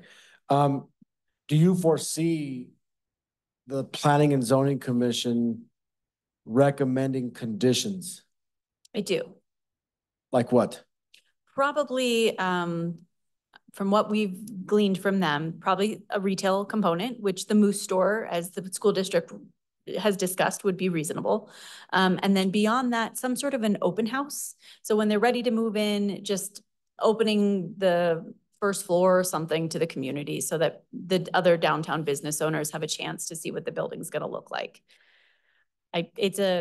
They just wanted them to be better neighbors. And I think that was one of the things that came out of Planning Commission kind of strongly, was that they wished that there'd been more time and a little bit more outreach. One of our Planning Commission members does work at ASU and talked about when they were doing the remodel of Richardson Hall, they opened it up to the public and they showed the public what the building was going to be. And they felt like it was they didn't necessarily change their plans, but they just gave the public an opportunity to see what their plans were. Okay. Thank you. Thank you, Councilor Young V. Hill. Councilor Hensley. So so I'm on the Main Street. I'm the representative, obviously, from City Council on the Main Street Board. And I'm really pro economic development. But I also, the way I look at this is things always adjust. They always change. Things could 5 years from now could be something different than today. I am very supportive of this change. I think it's one of those things where I look at it and we still keep that focus on retail. I like the idea that so far, I know we're not supposed to, this is more about this versus what Alamosa School is doing, but obviously they've talked about the Moose retail part of it, which technically they really don't have to do because they are grandfathered in. So being that good neighbor and looking at it from that perspective. The other thing I will say, I am at Adams State, and one of the biggest challenges we've been working on for a long time, so with my Adams State hat and working with the city, is how to get more young people downtown. And so we've been working on that from the idea of, we're working on a huge project right now with Adams State to really asking the students what would drive them to be downtown more. I have to tell you, as I think about growing, I didn't grow up here, obviously, but growing up where I did, we were part of the downtown, and so it became natural for us. And I do think when you look at it, that idea, that isn't something that's really happening for our downtown. It's not something where our youth are like, oh, let's go downtown and be there and stuff, where I think this is a first step to honestly, that idea at that younger age of them feeling comfortable being downtown so that it actually develops more consumers as well. So I just see from so many perspectives why this is a positive. So anyway, I am in support of this. Thank you, Councilor Hensley. Councilor Jackie V. Hill. Well, I grew up here, and when I was young, downtown was everything for us. We had the movie theaters downtown. We had restaurants downtown. We cruised downtown. And so, I mean, it's important to get that back to Alamosa, you know, that was so important to us. That was what we looked forward to every weekend. So I am in support of this also. Okay, Councilor Dominguez. Yes, I'm also in support of this. The stories that were shared with the youth, I just want to thank them for coming up. That's brave. And I know that we're just talking about the first step here, but this is very important to all of us as a community. These are the young individuals who patronize downtown right now. And I think showing them the respect that their families have showed the rest of us is our due diligence as a council, and to entertain a living document. It exists like that because obviously there is going to be room for change, no matter what we write down in stone in our lives. And I've learned that just living 47 years on this rock. So I'm in support of that. Thank you. So Councilor Hensley, then Councilor. I'm going to make a motion. Okay. I want to just reiterate my comments from last week that I highly support this. We are community partners with the county commission, with Adams State, Trinidad, the school board, like the school district. We need to be a good partner here. And I think this is a win-win for everybody, for all those businesses in that part of downtown. As the school district said last week, this is 20 to 25 adults in that building every day who are going to be hungry and want coffee and want whatever, like, plus the students. And I think we'll talk about this at a later time with the liquor again. It's the job of the business to card people so that they don't go buy alcohol. Thank you. Thank you, Councilor Yarn Hill. Councilor Hensley. So I'm going to go ahead and I'm going to move on first reading the approval of ordinance number 30-2024 and set the matter for a second reading and public hearing on November 6, 2024 at 7 p.m. or as soon thereafter as the matter may be heard. I second. We have a motion and a second. Any further discussion? If not, please start voting.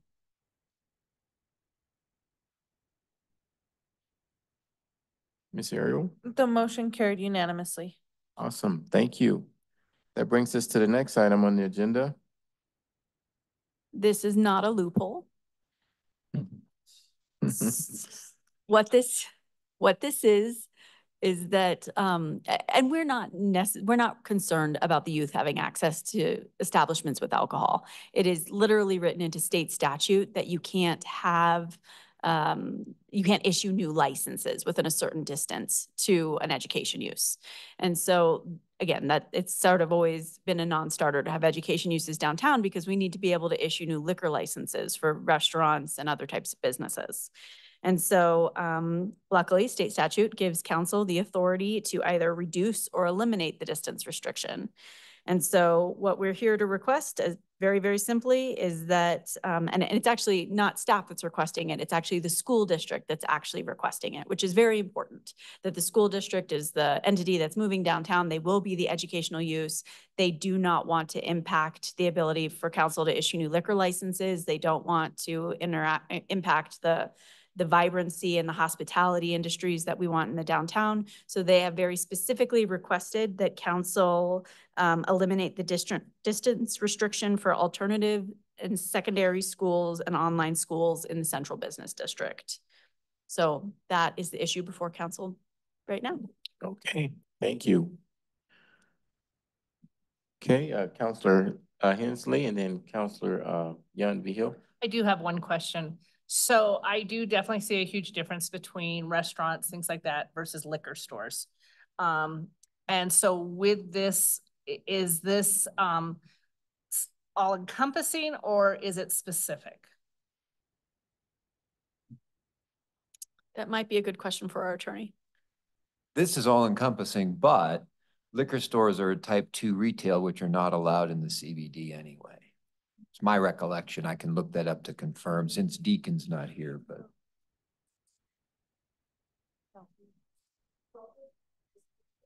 That was prior to.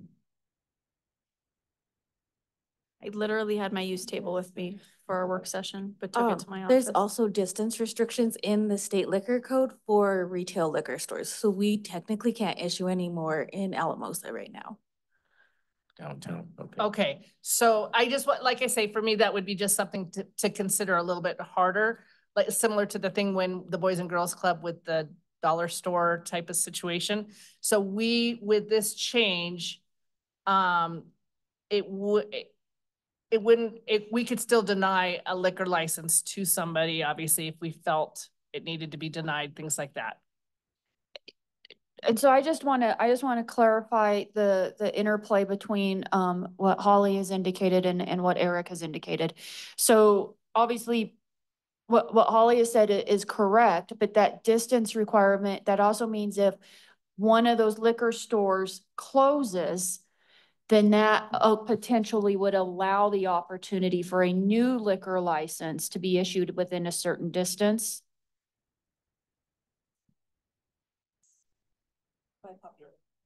Oh, it's by population.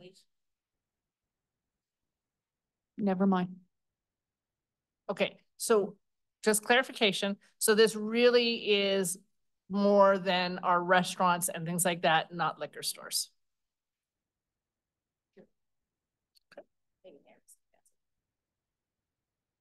So looking at the definition of retail type 2, I am incorrect. Liquor stores are not listed there. It's not allowed to front Main Street. So you can't have, hold on. It's good. Clarification is great.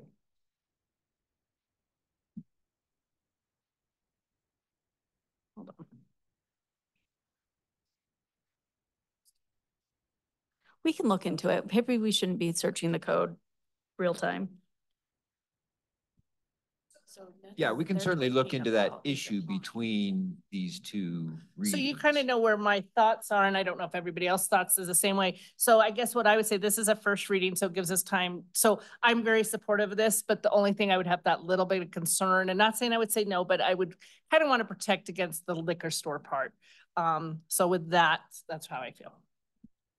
And I think we can address that at the second reading. So then I move that we approve on first reading and set for a second reading and public hearing, ordinance number 29-2024. A second. We have a motion and a second. Any further discussion?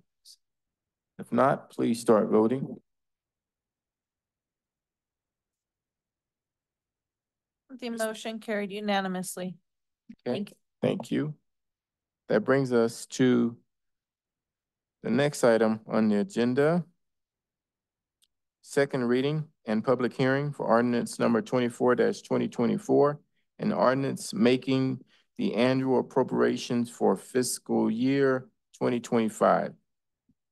Thank you, Mayor. I know that this is a presentation that you have seen before, and some in the public have seen 2 times already. So, but I will go quickly because I do think it's important anytime we have an opportunity to review the big picture as it relates to the budget. So the 2025 budget, if we skip, I'm not going to spend time on our vision and mission because we've got a late night. In regards to the city's organizational chart, the only note that I had there is that as an employer for the Alamosa community, we are at 249 city employees. They're spread throughout all of these different divisions and departments. Of that, it's 120 full-time, 73 part-time volunteer year-round, 38 part-time and temporary, and then 18 seasonals. From a focus area perspective, it's both from a money, but then also the complexity of the issue and how much time and resources we're dedicating towards trying to figure it out. Housing has remained an important focus area. I think it's just very impressive that staff and our housing partners, since making this a priority, we've been able to funnel in just under $10 million in grants to try to address the housing crisis. Public safety with police and fire, looking at that relationship and the IGA with the fire district, evaluating what our volunteer pay is. From a police perspective, looking at adding the sergeant, strengthening our co-responder and lead, and taking a look at some of our policies and making changes where we think might need to be some changes. Infrastructure is always a big ticket item. That covers almost every department. Economic development, assisting our existing businesses as well as any businesses looking to move to our community. And then obviously outdoor recreation over the last probably 5 or so years has just grown dramatically by leaps and bounds. From a budget overview, the city does its budget and its finances based on funds. And what I try to explain to people is if you think of it as a bucket, and so if we look at the street trust fund as an example, it has dedicated tax that goes in, and that tax can only pay for certain projects. It cannot pay for police, it can't pay for fire, it can't pay for those other things.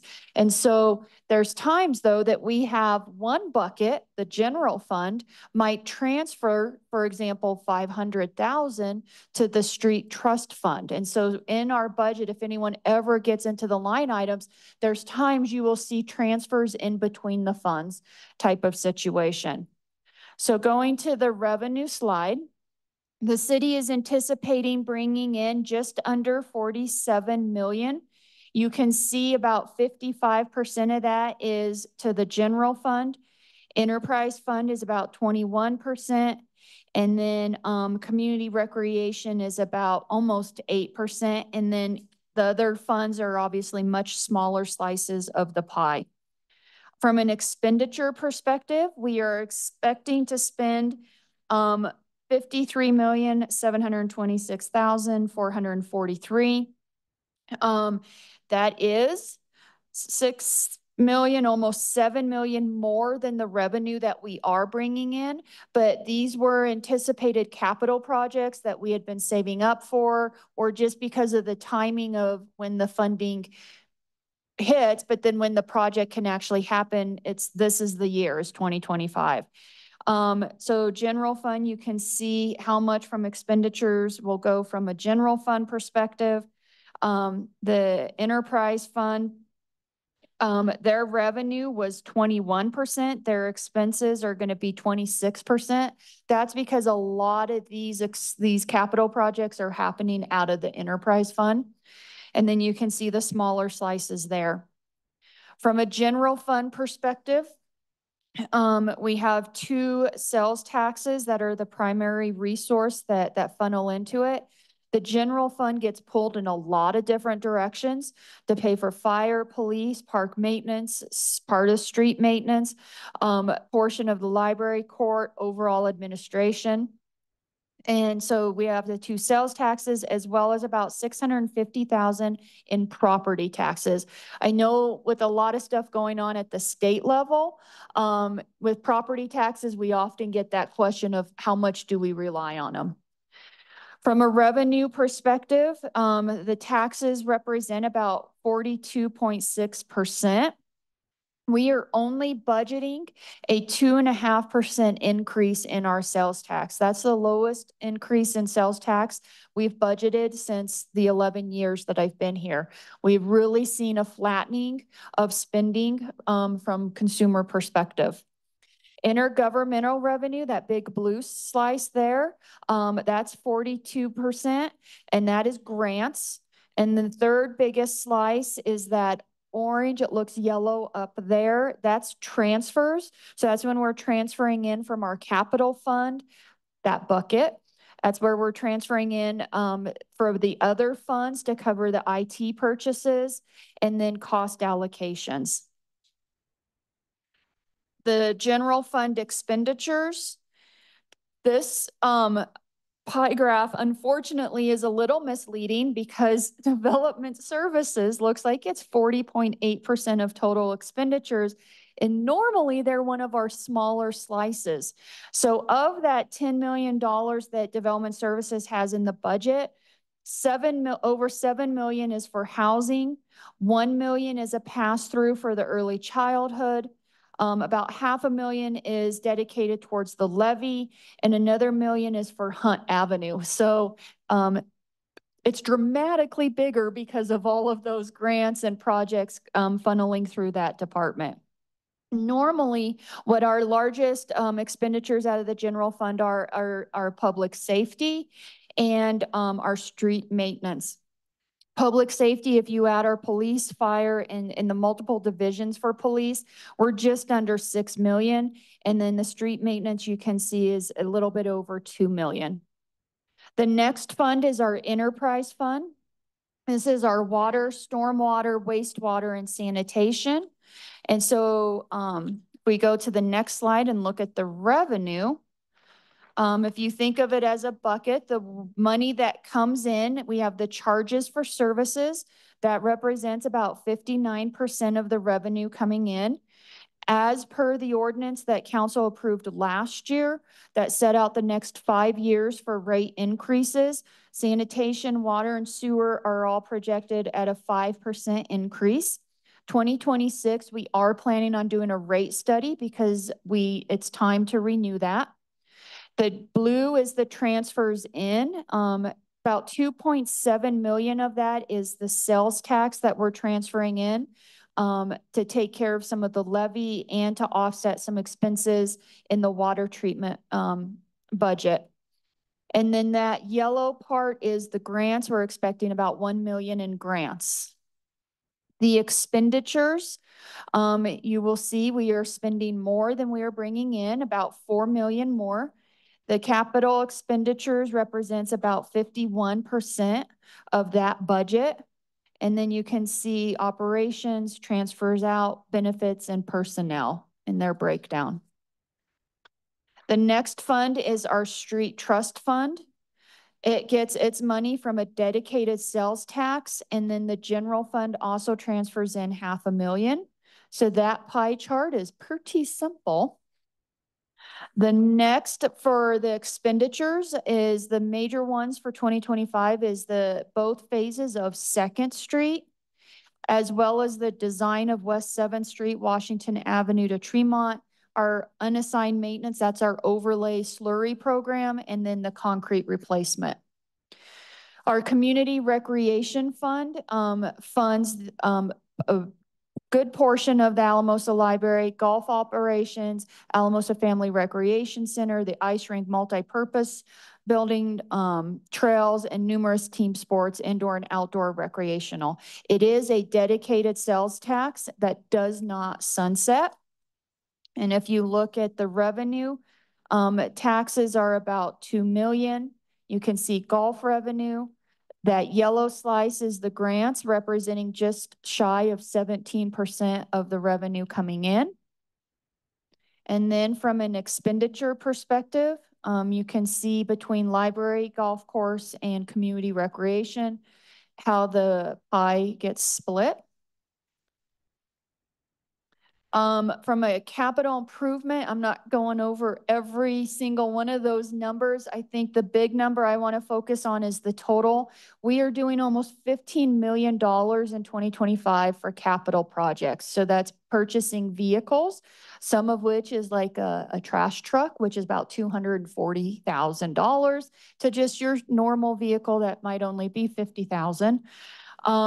We've got facilities, both from an improvement perspective as well as the construction of a new sanitation shop.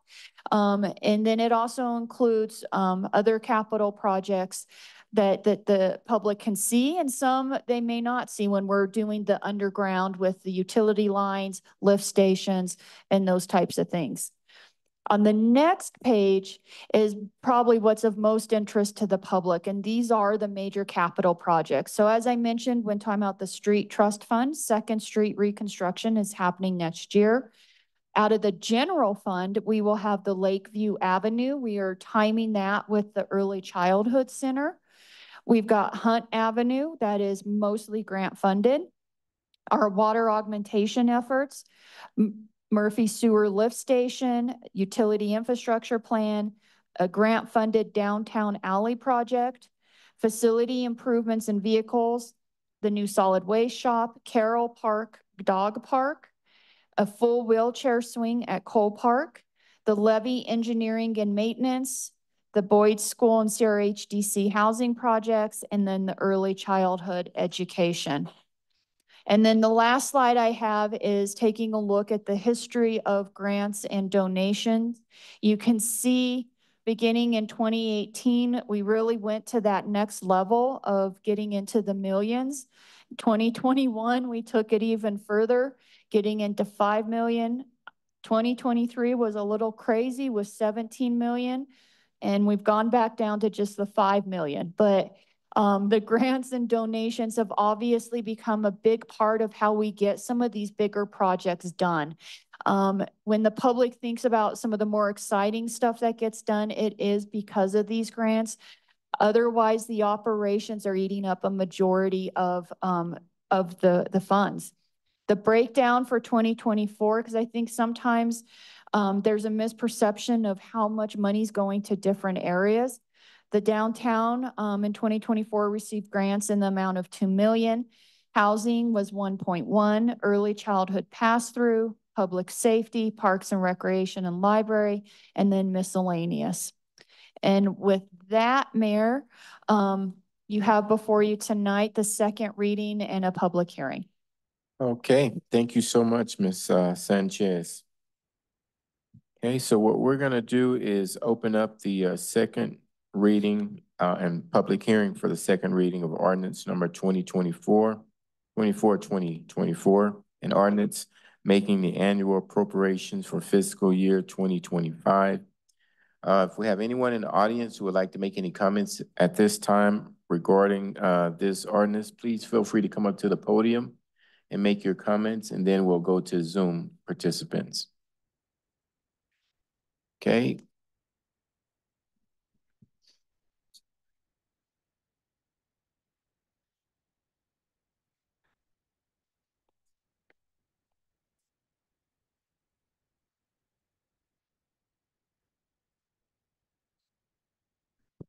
Well, I'm David Broyles, and being that I've been in city council in the past and gone through the budget process, I do want to say I think the city's being very fiscal responsible, and I appreciate that. And I basically agree with the overall revenues and expenditures. And so I appreciate the city and the city council for being fiscal responsible. And so thank you. Thank you. Thank you. Do we have anyone else in the audience who would like to make any comments at this time before we go to the Zoom participants? Okay. I don't see anyone coming to the podium, so I'll go ahead and go to the Zoom participants. If you would like to participate in this public hearing, please click on the raise your hand feature that's on your screen so that you can raise your hand and be recognized, and then we would allow you to make your comments.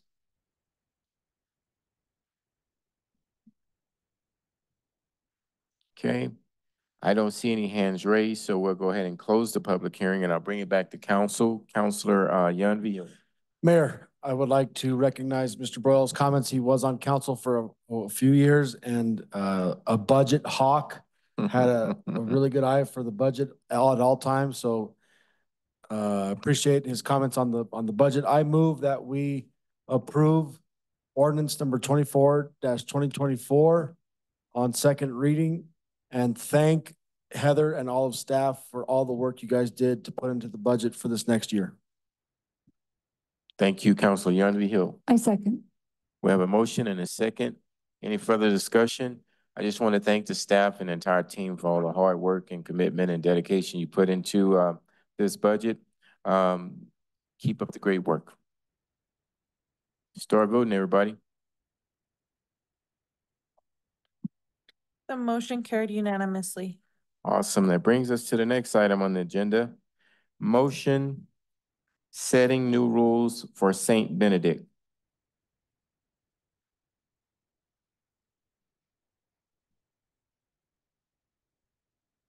For some reason, I was going to the pay plan, so we'll do the, we'll do the rules. I'm sorry, Mayor. So based on the public meeting that the city council held as it relates to if we should keep St. Benedict or not, the outcome of that is a very tentative, let's keep it, but let's take a look at increasing the rules and enforcement and then see what that does, both for the residents who are staying at St. Benedict and for the neighborhood surrounding it. So based on that, council asked the Homeless Coalition to take a look at the rules and make some recommendations.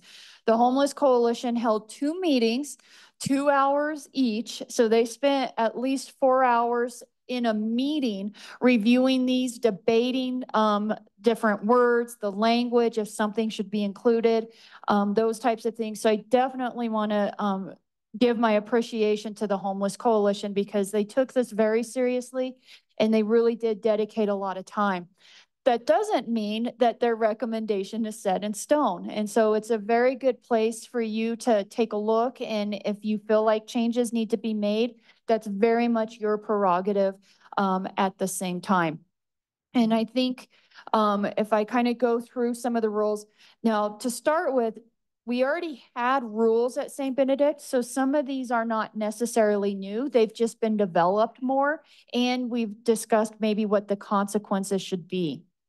When one of the questions, and because this is going to come up multiple times, this concept of trespass, we do not have an on-site manager out there. That would be a fairly significant cost, and La Puente does not have an on-site manager out there as well.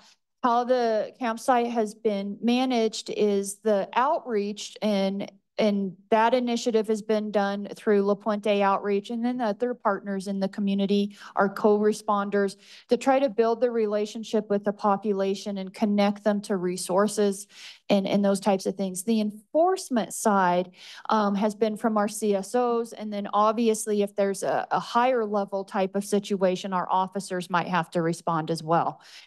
So when we talk about trespass, what that means is us as the property owner, if we feel someone has violated one of our rules and should no longer be there, we have the ability to trespass someone off of our property.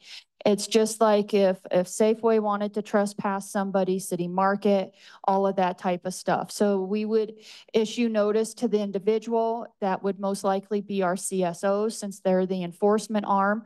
And then that person would not be able to stay at St. Benedict.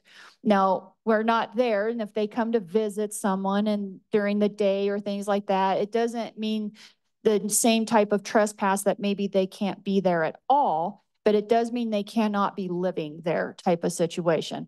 Now, if they were there and got trespassed for one of the more serious ones, so when we had an individual set fire and we trespassed them, obviously we don't want them on the property, period. And so this is where we rely on people who are out there to let us know, our video cameras, those types of situations. And so that's what trespass means. And so as I get into the rules. So we already had a liability waiver. We had campsite rules acknowledgement. We did not have a pet registration form. So we would still want the liability waiver. We'd want them acknowledging the new rules. And if they do have a pet, it was recommended that we have a pet registration form. From an individual site perspective, we wanted to make it clear that there are marked spaces and that they need to both remain in that individual site and they needed to keep their space clean. And then there's a lot of time spent on how do you define clean and what does that mean? And so the simplistic answer that we came up with is the CSOs took pictures of examples of campsites of what would be clean. And so that way we can have a visual when we're interacting with individuals that may not be meeting that standard. And so if it's not kept clean, they will get a notice of violation that allows them 7 days to clean that up, move their possessions into one site. And if they don't, then they will be trespassed. The committee didn't feel like this was something that should be too hard to follow type of thing. Whereas some other ones, and especially when we talk about pets, there might need to be maybe a little bit more time type of situation. So they just felt both from a public health perspective, the danger that can be caused when some of the items start accumulating as far as rodents and those types of things, as well as fire hazards, that it was fairly important.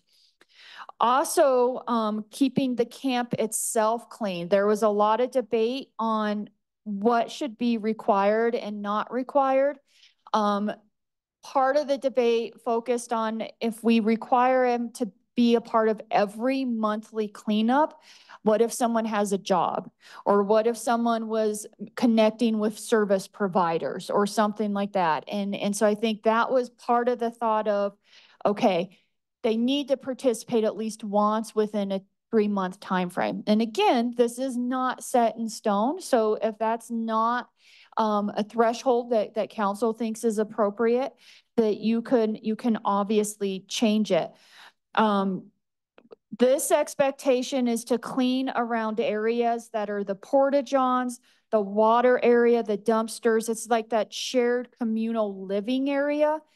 The committee didn't think it was appropriate to force individuals to clean up an abandoned site.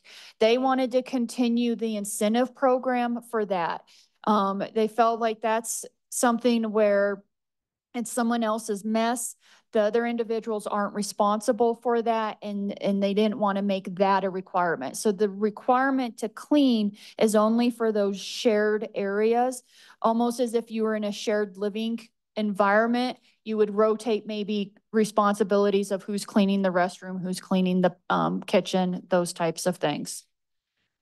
From a fire perspective, most of it is the same. We did make it clear that charcoal and propane grills are allowed and that they need to be kept further than 10 feet from combustible structures, fences, or vegetation.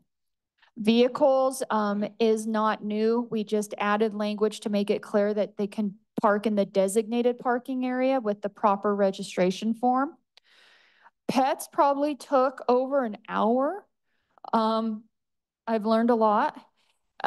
Essentially, where they landed a lot on the pets is trying to have the same standards and expectations that we have for the public in general. And that is pets are required to be vaccinated and registered type of situation. The other aspects is, since this is more of a multi-person living area, restraining the pets is also important as well to keep everybody safe.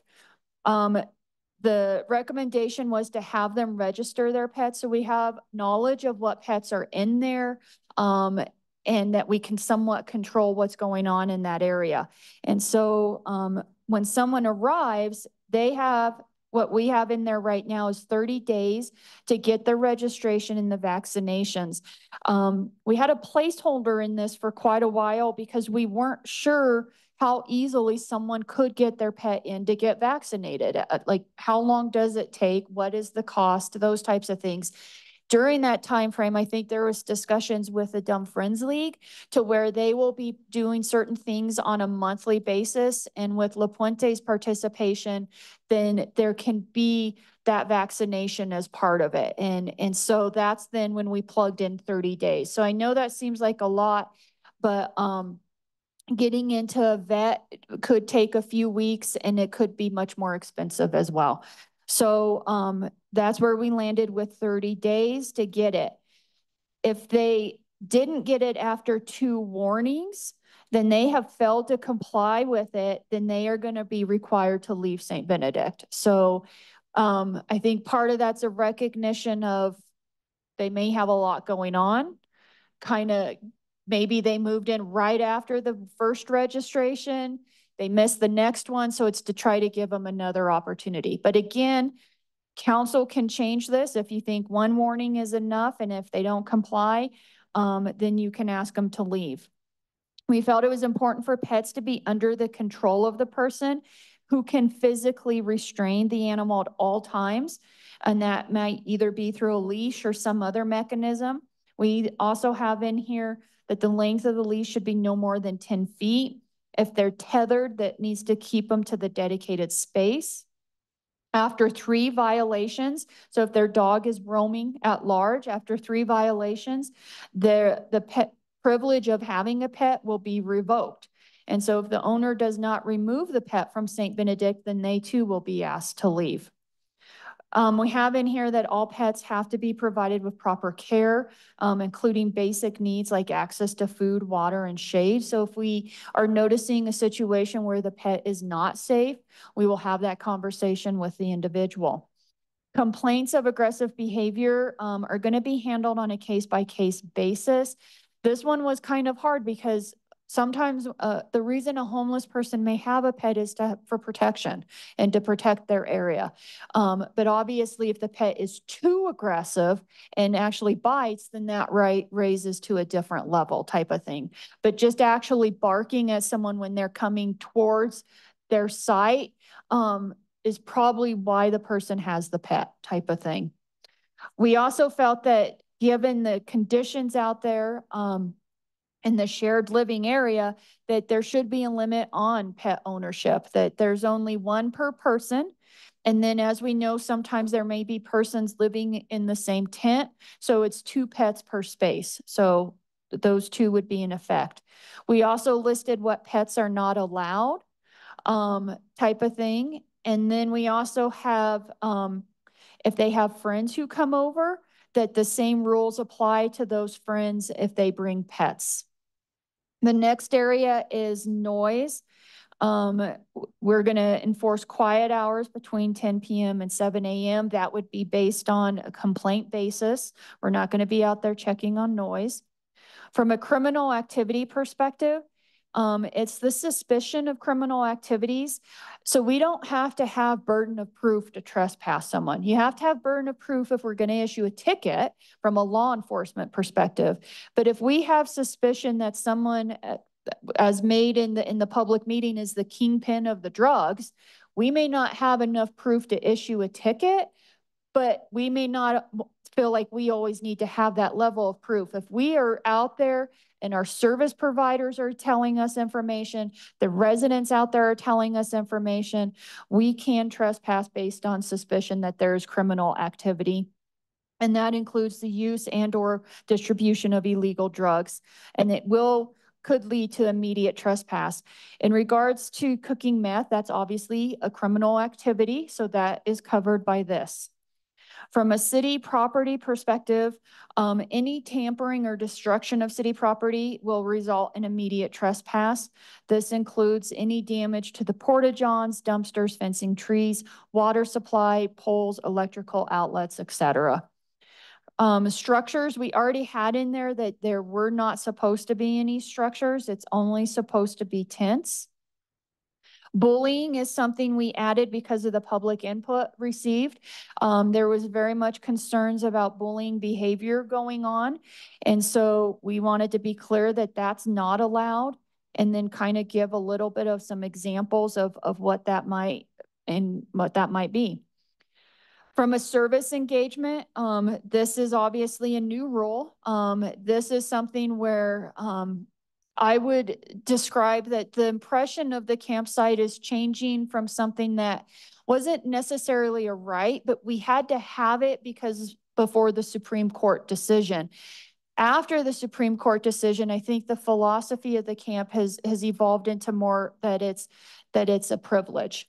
And so if you want the privilege of being at the campsite, not only can you follow the rules that I've already gone over, we think you should be able to engage with services and trying to make an effort to work on different things to better your situation.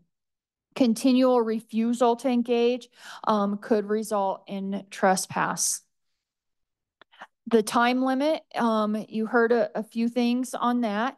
That is another thing that is new, is the Homeless Coalition felt that from the public input that this concept of enabling and people this is just becoming the place they're going to be, and there's no motivation to do something and those types of things, and that this is supposed to be a landing spot to then engage and move in. You heard information on if you think 6 months is enough or not. I can't really speak to that. What the Homeless Coalition landed on was they're limited to 6 months. At 6 months, if a camper's efforts to actively engage and transition out, they're going to be evaluated. And if they are actively engaged, if they are taking steps, then that stay can be extended up into another 6 months. So that would be a total of 1 year. But the language in here right now is stays will not be allowed to extend beyond 1 year. And then the coalition felt that this language is after leaving St. Benedict, a camper cannot return until 6 months have passed. And I believe some of this was a little bit, not necessarily 6 months, but this concept of if you leave and you timing out and how soon you can come back was a little bit after how the shelter is run, type of situation. So not the 6 month, that's a specific time for this. But this concept of someone does need to time out and can they come right back and that kind of stuff. Trespass, if someone is trespassed, they cannot return to St. Benedict unless they've received written permission from the chief of police. And then just general violations, you know, if they're, all violators are subject to citation requiring court appearance and or removal from St. Benedict through the trespass process for violation of any rule, regulation, city ordinance, or state statutes. So with that, let me take a quick look at my notes from the public questions. I think I addressed as I walked through those items that were mentioned during the public comment. Okay, thank you, Ms. Sanchez. Councilor Jan Vigil. Thank you, Mayor. Welcome. Just want to acknowledge the work that was put into this. I think it was a month ago that we had that meeting and we got crushed about what was happening out there, and we communicated this back to that group and they got to work. So thank you for putting these together. I just have a few questions and a couple of likes. I really like that service engagement. Number 12, where campers must actively engage with service providers. To me, that shows a commitment to trying to get out of there and improve their situation, whether it's through mental health or getting a job or finding a more permanent home. The bullying piece, that was a deal that we got from out there. How are we going to measure that? Who's going to measure the bullying? And is there a way for people out there who are getting bullied to communicate that to somebody? And I probably should have mentioned this. The commission or the coalition, there's two things that I forgot to mention. The first one is, since this is a new set of rules, whatever council adopts, we need to be very intentional and deliberate with how we roll these rules out, especially meeting with the residents who are out there now, so they're not caught by surprise. They understand this is changing and what enforcement's going to look like. And as part of that, we can help answer, some of this. And so part of it is if they suspect illegal activity, if they feel there's bullying going on, where are safe places they can report that? And so they can obviously report it to any service provider. They can report it to La Puente Outreach. Most importantly, they can report it to our CSOs who are out there at least once a day type of situation.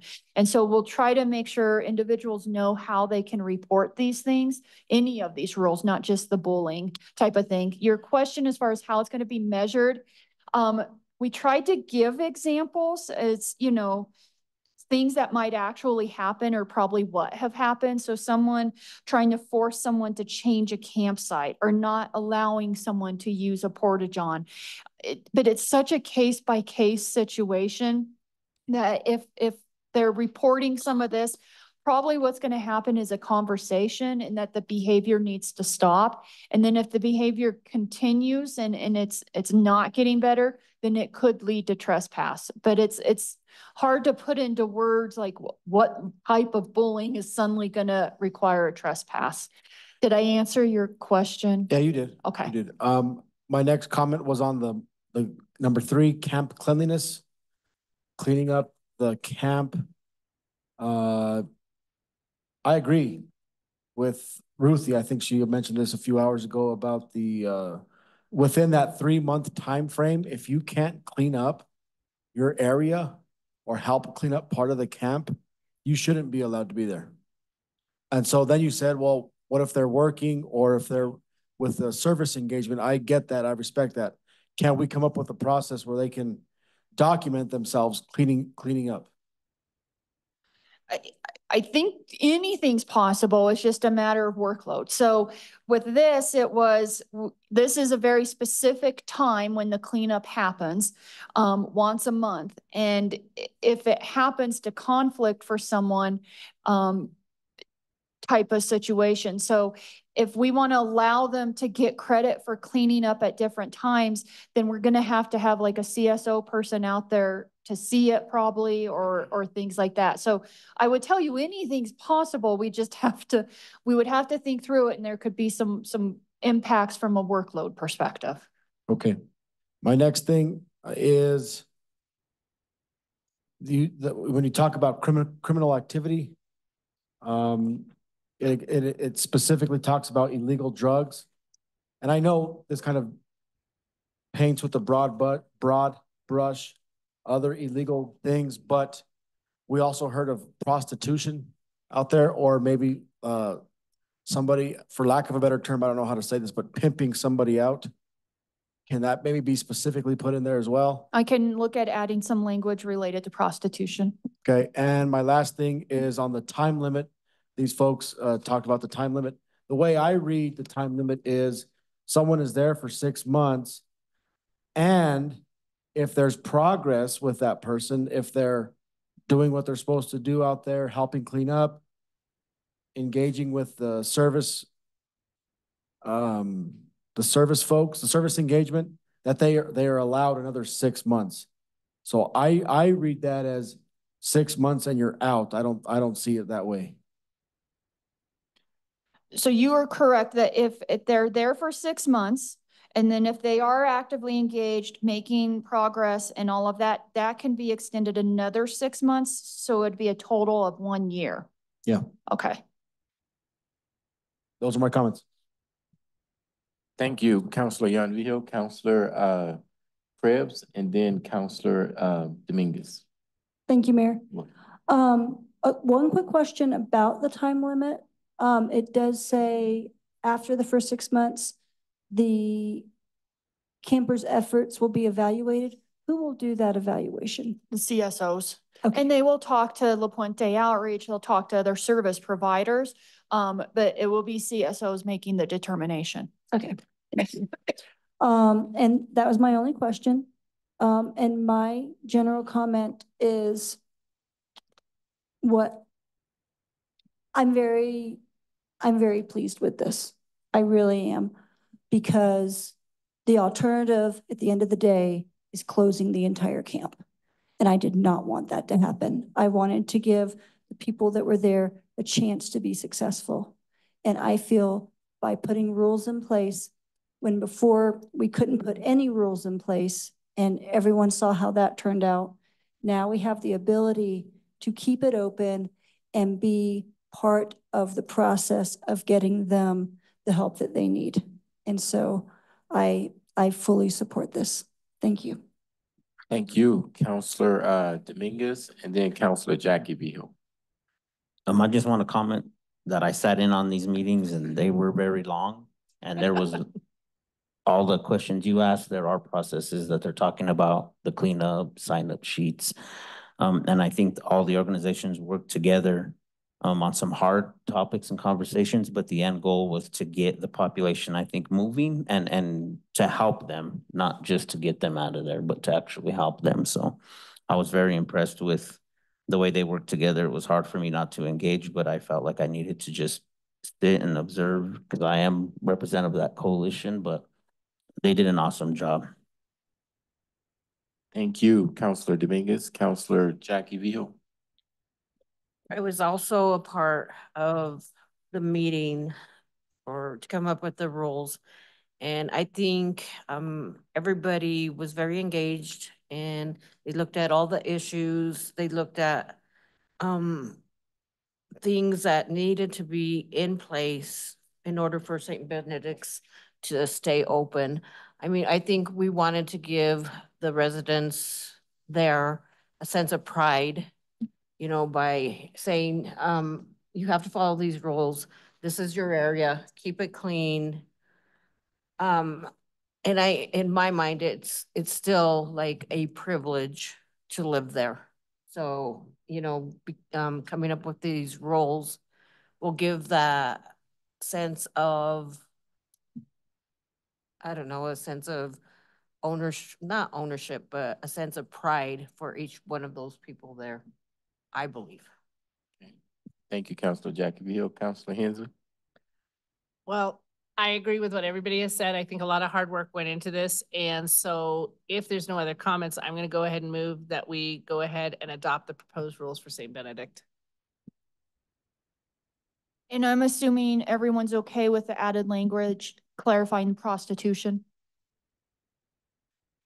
My only additional comment is just the acknowledgement that the rules seem very specific, but we heard a lot of input from the community and the people that lived out there. So these were necessary rules for it, and I second the motion. Okay, we have a motion, a second. Any further discussion? I would just like to thank the coalition for the time and commitment you all put into this. It means a lot. Thank you.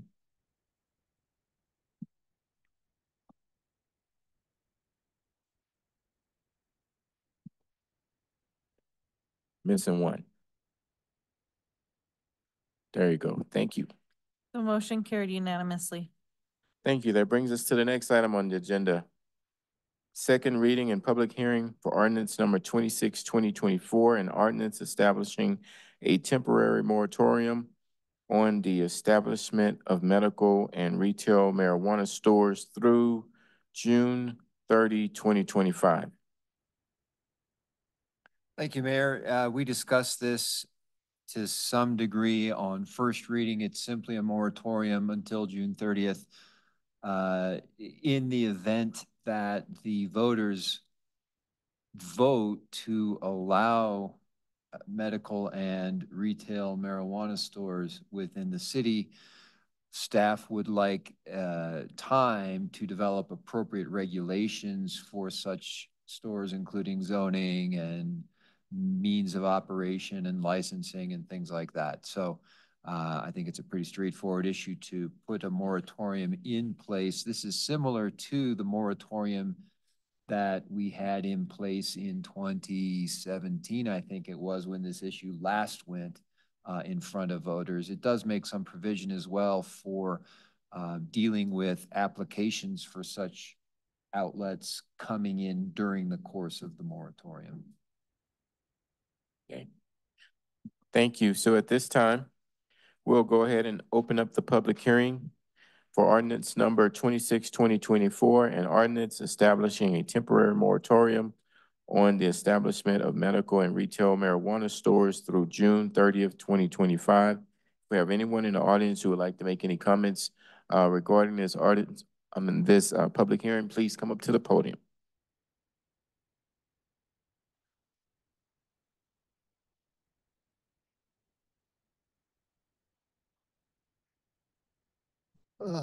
David Broyles again. As you know, from the past, I am very much, I represent a group of people who's very much against the sale of medical marijuana in Alamosa. You know, we are the custodians of over 6,000 students that come into our city. And I just don't like the idea of having medical marijuana sold within the city. I see plenty of people who are high and they say they take medical marijuana. It's just, it opens up a lot of worms. There's a lot of complications. There's law enforcement. You'll have to add to the law enforcement. And it just brings to the city a lot of complications. And I just had a friend back in June who lives in Fort Collins give me a call and say, should I send my daughter to university here? Is it basically he said, is it a drug-free city? I said, yes. I'm very proud of the city. I'd like to keep the city that way. So the longer we can put this moratorium, let's extend it for 1 year instead of just 6 months. I'm in favor of that. Thank you, Councilman. Thank you. Do we have anyone else in the audience who would like to make any comments regarding this public hearing? If so, please come up to the podium. And if not, we'll be going up to the Zoom participants next. Okay, I don't see anyone coming to the podium. So we'll now go to the Zoom participants. If you're on Zoom and you would like to make any comments in regards to this ordinance, please click on the raise your hand feature so you can be recognized to make your comments. Okay, I don't see any hands raised. Ariel, okay, so we'll go ahead and close the public hearing. I turn it over to Council. Councilor Yountville. Mayor, I move that we approve on second reading ordinance number 26-2024. I'll second. We have a motion and a second. Any further discussion? Not, please start voting. The motion carried unanimously. Okay, thank you. All right. We're getting down to the last one. We're approaching that 4 hours that y'all mentioned about those other meetings. Just saying. Okay. All right, that brings us to the second reading and public hearing for ordinance number 25/2024, an ordinance amending the established pay plan for city officers and employees in accordance to Article 3, Section 11 of the Charter and as referred to in Section 15-2 of the Code of Ordinances concerning personnel rules and regulations and pay plan for city officers and employees. Thank you, Mayor. This ordinance does essentially two things. The first one is based on the city's compensation policy. We try to tie our cost of living adjustment to the 5-year average of the CPI, the Consumer Price Index. We can't always afford that, but this year the budget does allow for us to tie it to what that 5-year average is, which is 4.2%. So what this would do is shift our entire pay plan in those positions that are in the pay plan up by 4.2%. The second item that this ordinance does is that we need to be compliant with the state minimum wage, and it is increasing by 2.7%. That only impacts some positions that actually aren't in our pay plan. So this also shifts up some of those positions by the 2.7% to meet the state minimum wage. Now, there was some housekeeping done on the ordinance between first reading and what you see tonight. The ordinance had referred also to the pay for performance of 4% and some of the additional FTEs, but those are actually covered in your budget ordinance. And so when you passed the 2025 budget, that included the FTEs and that up to 4% pay for performance. So we took that language out of this one. So this ordinance does those two things, the 4.2% COLA and the compliance with the state minimum wage with the 2.7%. Thank you, Ms. Sanchez. So at this time, I'll open up the public hearing for ordinance number 25-2024. Do we have anyone in the audience who would like to make any comments regarding this ordinance? I don't see anyone going to the podium, so I'll go ahead and go to the Zoom participants. If you would like to make comments regarding this ordinance, please raise your hand by clicking on the raise your hand feature. Okay, I don't see any hands raised, so we'll go ahead and close the public hearing, bring it back to council. Councilor Yanvihill. Mayor, I move that we approve on second reading ordinance number 25-2024. I'll second. We have a motion and a second. Any further discussion? If not, please start voting. The motion carried unanimously. Thank you. That brings us to committee reports. Do we have any committee reports? Councilor Dominguez. This one's short. It wasn't as heavy a meeting as they usually have, but maintenance for the housing authority. The maintenance, they're gearing up for winter on some equipment, purchasing some new equipment, assessing what they have in their budget to get some other smaller equipment to make the job easier. I did note that they were also tending to letters from removing trees too, so it's just not the public. Everybody has to remove trees for the sweeper, and they're attending to that, and just working through some of the eviction stuff and how important that is to stay in the line with the law and what's going on. So they really do a good job with that, and that was it. Thank you, Councilor Dominguez. No further committee reports, staff announcements. We do not have any staff announcements. Oh, wow. All righty. Council comments. Oh, Councilor Krebs. Thank you, Mayor. I just want to thank staff. This was a heavy meeting, and we covered a lot of really difficult topics tonight. So I just want to thank staff for all the hard work they put in to giving us the information to help make decisions tonight. Thank you. Okay. Any other lights before I wrap things up? I just want to send a shout out to Beata. She was at the housing conference last week in Keystone, and it was good to see her and see her representing our city extremely well. And I saw her in between one of her breakout sessions, and she mentioned to me, she says, you know, I'm learning a lot, but the good news is we're already doing a lot of these things. So I want to say congratulations to our team. She really represented us well. Okay, everyone, good job. This meeting is officially adjourned. Thank you.